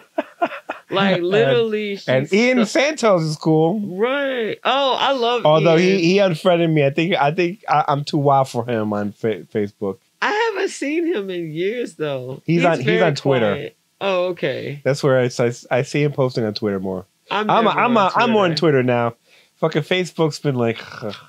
Twitter is too many rules. Like, I can never remember my account, but it's not under my name. It's under my old. I don't know. Film. I think Facebook is too many rules. I'm only on Facebook. I've been spammed so many times. You know.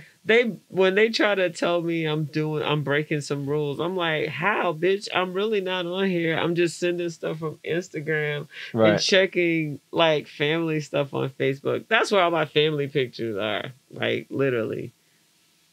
And that like painting in the middle, my niece was like, why does this lady look like a man? I was like, that's what you got from this? What the hell's going on there? That's the girl. She's painted. So you do okay. So you paint her differently every time. I get it. Oh, she's been painted several times, and there's layers of paint on. She's her like body she's like a body paint model. Yeah. And at first, like some while ago, I thought, well, maybe I should go bigger scale and get like mannequins. What you should do is paint women. Do actual body paint. And like what's her name? Rest in peace, Keegan. She was a body paint. She passed away? Yeah, unfortunately. For real? Yeah. Just like about, I want to say 6-7 months ago. I don't know. I remember seeing it on Facebook. I'm like, oh man, she was cool as hell. Yeah. Wow. She's like the first time I actually saw body painters, whatever. I'm like, it was her. I'm like, oh, that's cool. I want to do that. Wow. And then, but then I have a friend named Chaos in Miami, and he's really good body painter. I did a couple shows with him, and I've done a couple body paints. But it's definitely a whole other art form to get into it. And it's a lot of responsibility. Like Nikki was a tattoo artist, and when you work on someone's body, you have to take into consideration their viewpoint too and their expectations. Like with body paint, I found it to be a little bit different. Honestly, like if they give you an idea up front, like, but most of the ones that I worked with, they're like, do whatever. You know what I'm saying? Wow, really? And I might give them like an idea. For example, I did this one with this girl Mimosa. And I'm like, okay, we're gonna do like a mermaid kind of situation.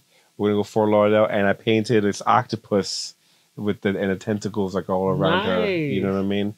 So that was the idea. So that's one, and then another one we shot was for Blacklight, and that was another girl that she brought over, and we did something. I forgot what it was, but ultimately it was up to me. Right. You know what I mean? Because I find that most models, they don't have much of a vision per se. You know what I mean? They leave it up to the photographer. Now they do have a vision, and then it becomes a more collaborative effort, which is cool. But most of the time, they want to be directed. You know? Okay, I get it. That's part of modeling, I guess. Yeah. You are kind of like a blank slate, and then the designer creates something on you, which I'm fascinated by. Like, I used to, when I was a kid, I wanted to be a fashion designer, but I have no patience for actually sewing. So I used to sew like clothes for my Barbie. And then the one year for the church, like youth show, instead of singing or something, I literally did like a whole line of like fashions. I even made like the little pillbox hats and little jackets and stuff. Very conservative. I was like, dang, Jackie O's designer. And I was like 10, but I had a thing for like pillbox hats because they were so easy to make. You just really literally cut it out, take some cardboard, bam, stick it on the doll's head. I was like, I made a hat. But then, you know, just going through life, and I was a chunky kid, and people were like, oh, you can't have a fashion career because you're fat. Your sister could because she's skinny. And I was like, but that's not even her thing. You know, people are so unfair. If I had had Lizzo as a role model when I was a kid, I would have been the happiest, chunky ass fashion designer on the planet. We probably would have done much of the modeling, you know. Yeah. But, I mean, look, there, like, it becomes like a niche, like the plus size models, and they're needed, you know, like, you know, so they're that's making fine. Bank they make now. A lot of money now. Yeah, definitely. Yeah. It's a thing now, which is cool. It's not that it's an issue. Usually the disagreement or like the online, because I don't give a fuck about any of this shit. But, you know, they feel like, well, you want attractiveness sells. It doesn't matter, like, whatever. But if the social, like, paradigm is that fat people aren't attractive at this stage, which that's in the past. You see paintings with fat girls, and that was because that was the beauty standard then. The Rubenesque models were all very fluffy. I think this programming changes and shifts as society moves on, and I think now it's more accepted. And you'll always have people that just hate change, and they hate seeing change, and they'll try to make their voice heard, like, oh no, I don't want to see no fat person on Gap. You know what I'm saying? I think it's classism too. It's like, yo, you know, like, hey, maybe a page for the fat girls, so you could so Gap can say, hey, we have plus size clothes that we sell. I don't know if I'm throwing Gap as an example. I don't even know if that's even true. It makes but sense. The idea, you know, and then also don't dismiss the slimmer models and make it a thing where, like, now you're not in, because that's what sometimes what winds up happening is, like, when we shift to one side and become now the other sucks. The other becomes, like, you know what I mean? I don't think that's what's bully happening them almost, you know, with models, just because there's a lot of classism and patriarchy in how women view our bodies. Like, when it comes to thin models, it's not so much that they're thin, it's just that some of them are really not healthy. Yes. And a few years ago, the trend was the heroin chic area. Bony, like, gaunt, like, yeah, that was skeletal. I never was like, what the fuck? So after that, I think the push and models were passing out, dying on the runway, and I was like, okay, that's too much. So I think the push for healthier models turned into an acceptance of different body types, because even though right now I'm a size 6'8", right, I would still be considered plus size. Okay, but you're tall too. Right, but still, just the fact that if you go by how much I should weigh according to a doctor, I have seen numbers as low as 125 for me, which is completely unrealistic, because even when I was at 145, my family thought I was sick and about to die. Like, you could see my bones. Yeah. And I was how did they come up with those numbers? They must update it's called the BMI, right? Right. But it's also,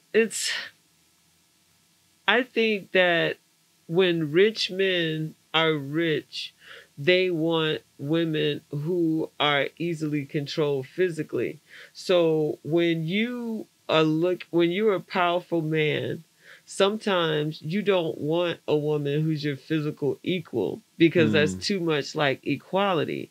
You want someone who is physically less strong than you, someone who can't take you in a fight, someone you Isn't can that intrinsic overpower. though?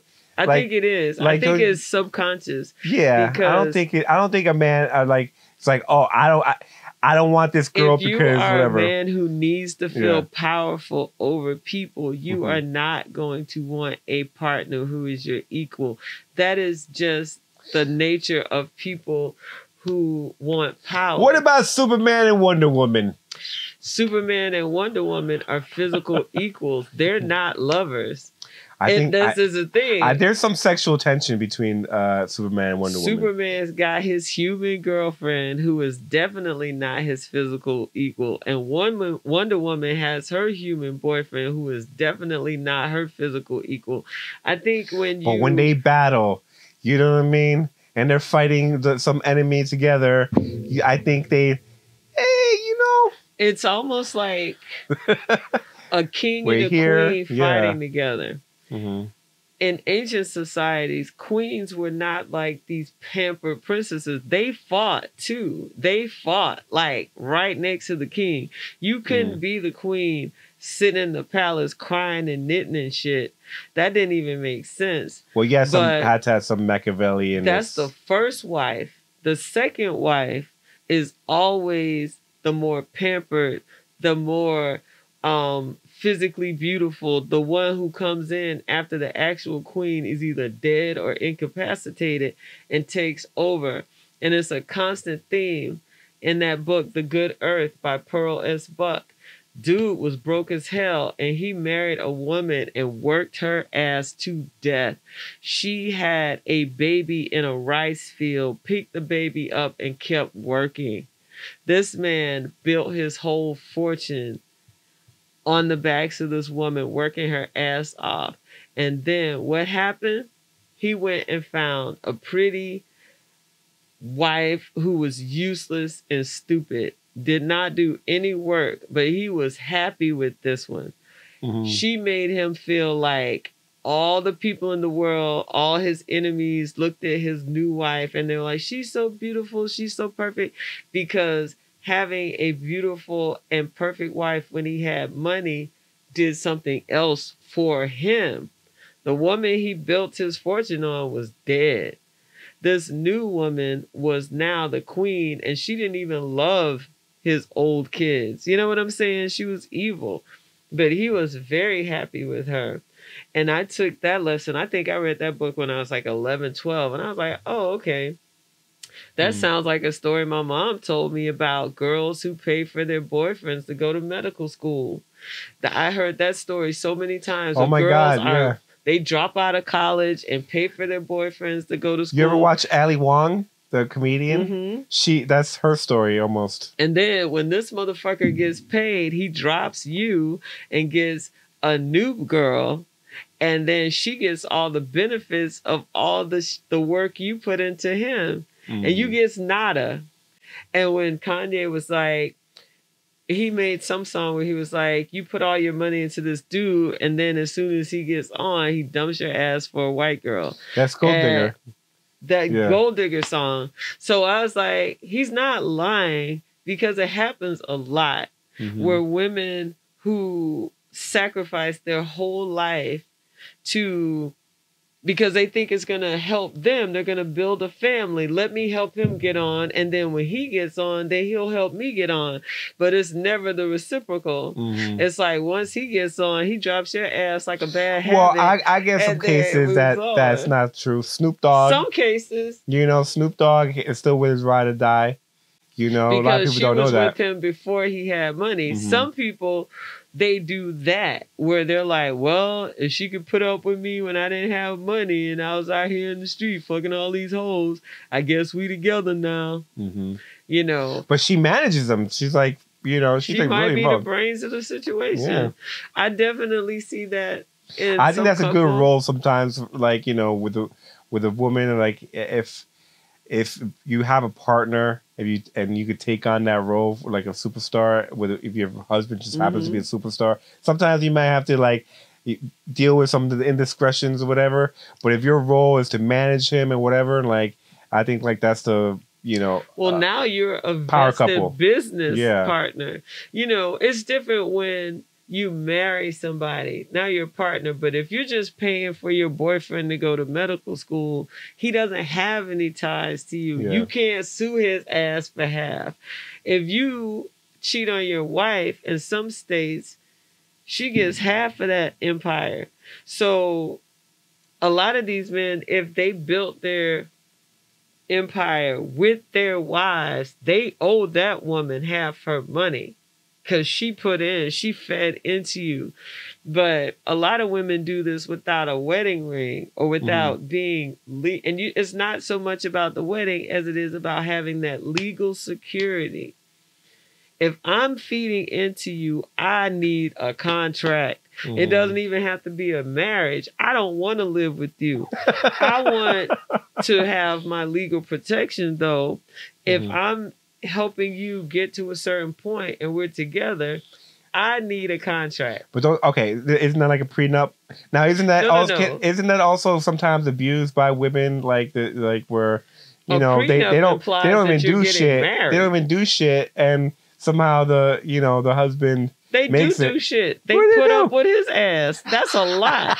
You don't know what it means to have to put up with a person. Sometimes, I know what it means. What are you talking? I put up with a lot of people. Right. So then she deserves her money. If this motherfucker wakes up every morning and calls you a bitch before you brush your teeth. Okay, look. I want that in the prenup. Listen, you want this my half of money? I get to wake up and call you a bitch. You know what I'm saying? I don't want a prenup. What I want is a contract. We don't even have to get married. What I need you to do is, boyfriend contract. If I'm putting into you, then I deserve to reap the products of my labor. That's now, true. Okay. If we are married, that's already a type of a contract that secures, something for me. Right.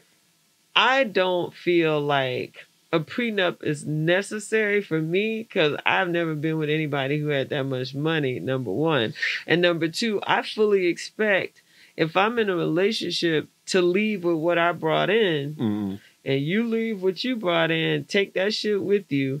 And that's it. No harm, no foul. If we break up, I'm not trying to take you for everything. It's not mine. But you can't have mine either. Fuck you. Right. But if we put in together and we build something together, I'm going to need it in writing because your ass could just get up one day and say, yeah, especially if you pay for his medical school. Right. Fuck that shit. That type of thing I think like should be in the contract. Like, hey, you want me to pay for your medical school? Baby, I need some money. And we're not married? Here's an IOU. I owe you. This will hold up in court. I'm paying, $4,000 for your books. Sign right here because I'm going to need my money back. Yep. I love you and all, but shit, money doesn't have anything to do with love.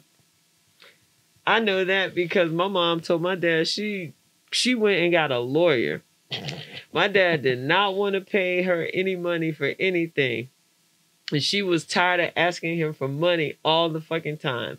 So she went and got a lawyer. And her lawyer told my daddy that he owed my mama $30,000 a year in domestic engineering costs. What? Yes, because she was taking care of our home, raising 4 kids, plus a foster kid. I like that term. And domestic engineering. Yes. It's called managing a fucking household.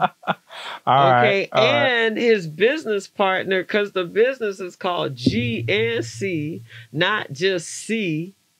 Okay, my mom is Gretchen and my dad is Charlie.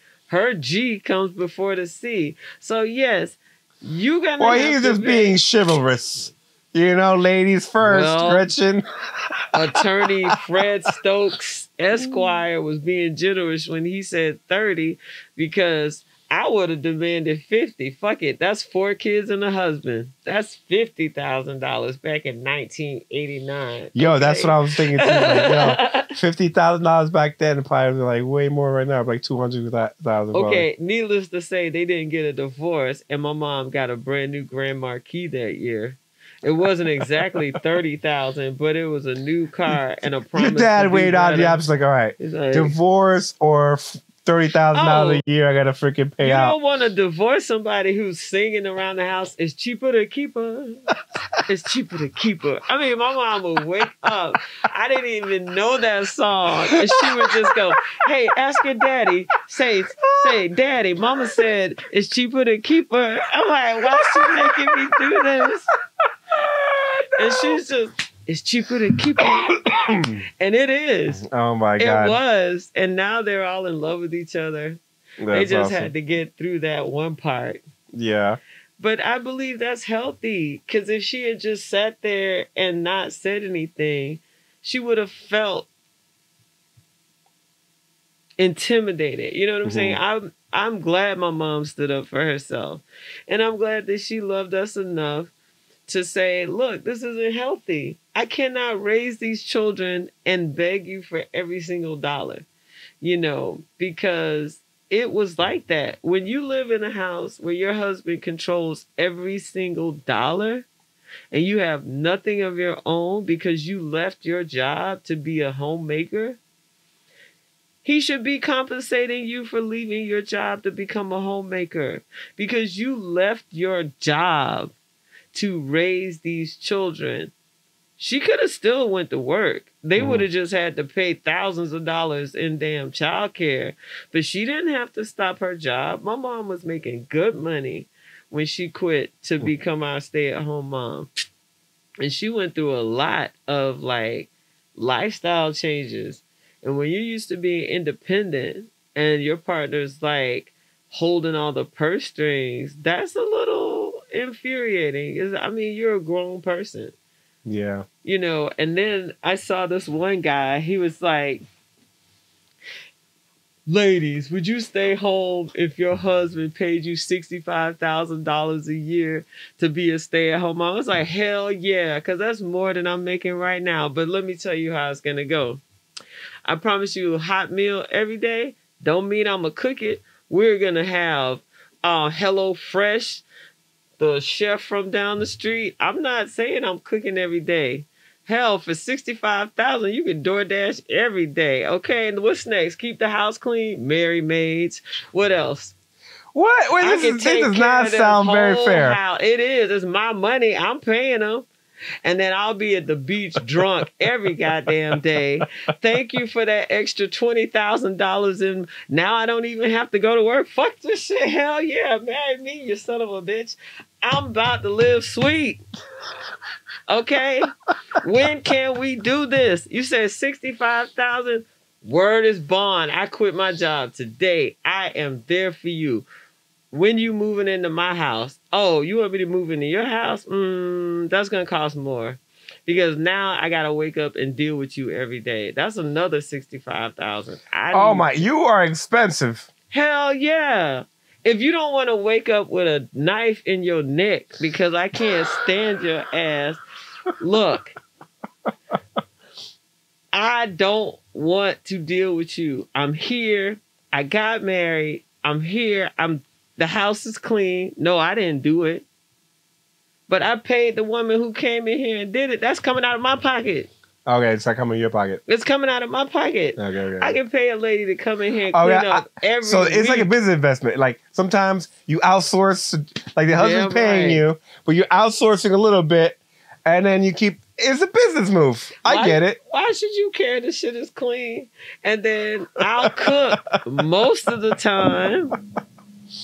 I mean, just because you didn't. Hey, if you're bored, you'll cook. You know what you'll do? You'll bake. That's what you'll do. Like, you know what? I want to bake some cookies. I bake some pie. Baking. You know what I mean?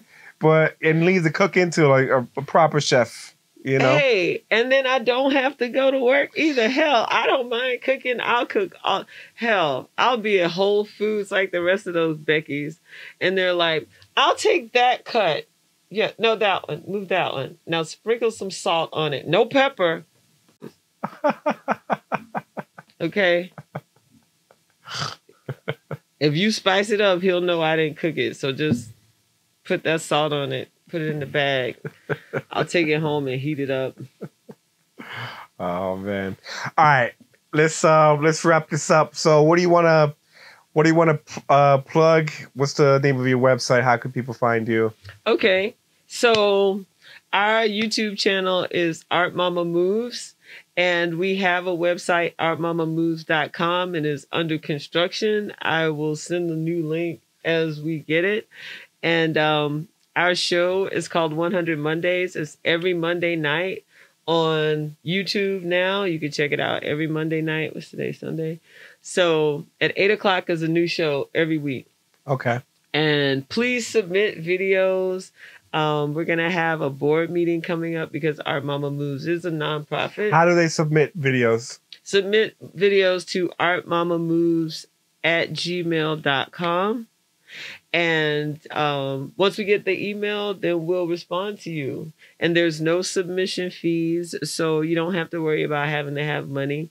You can do a video submission when we have live shows. I'll let you know when we have the artist call.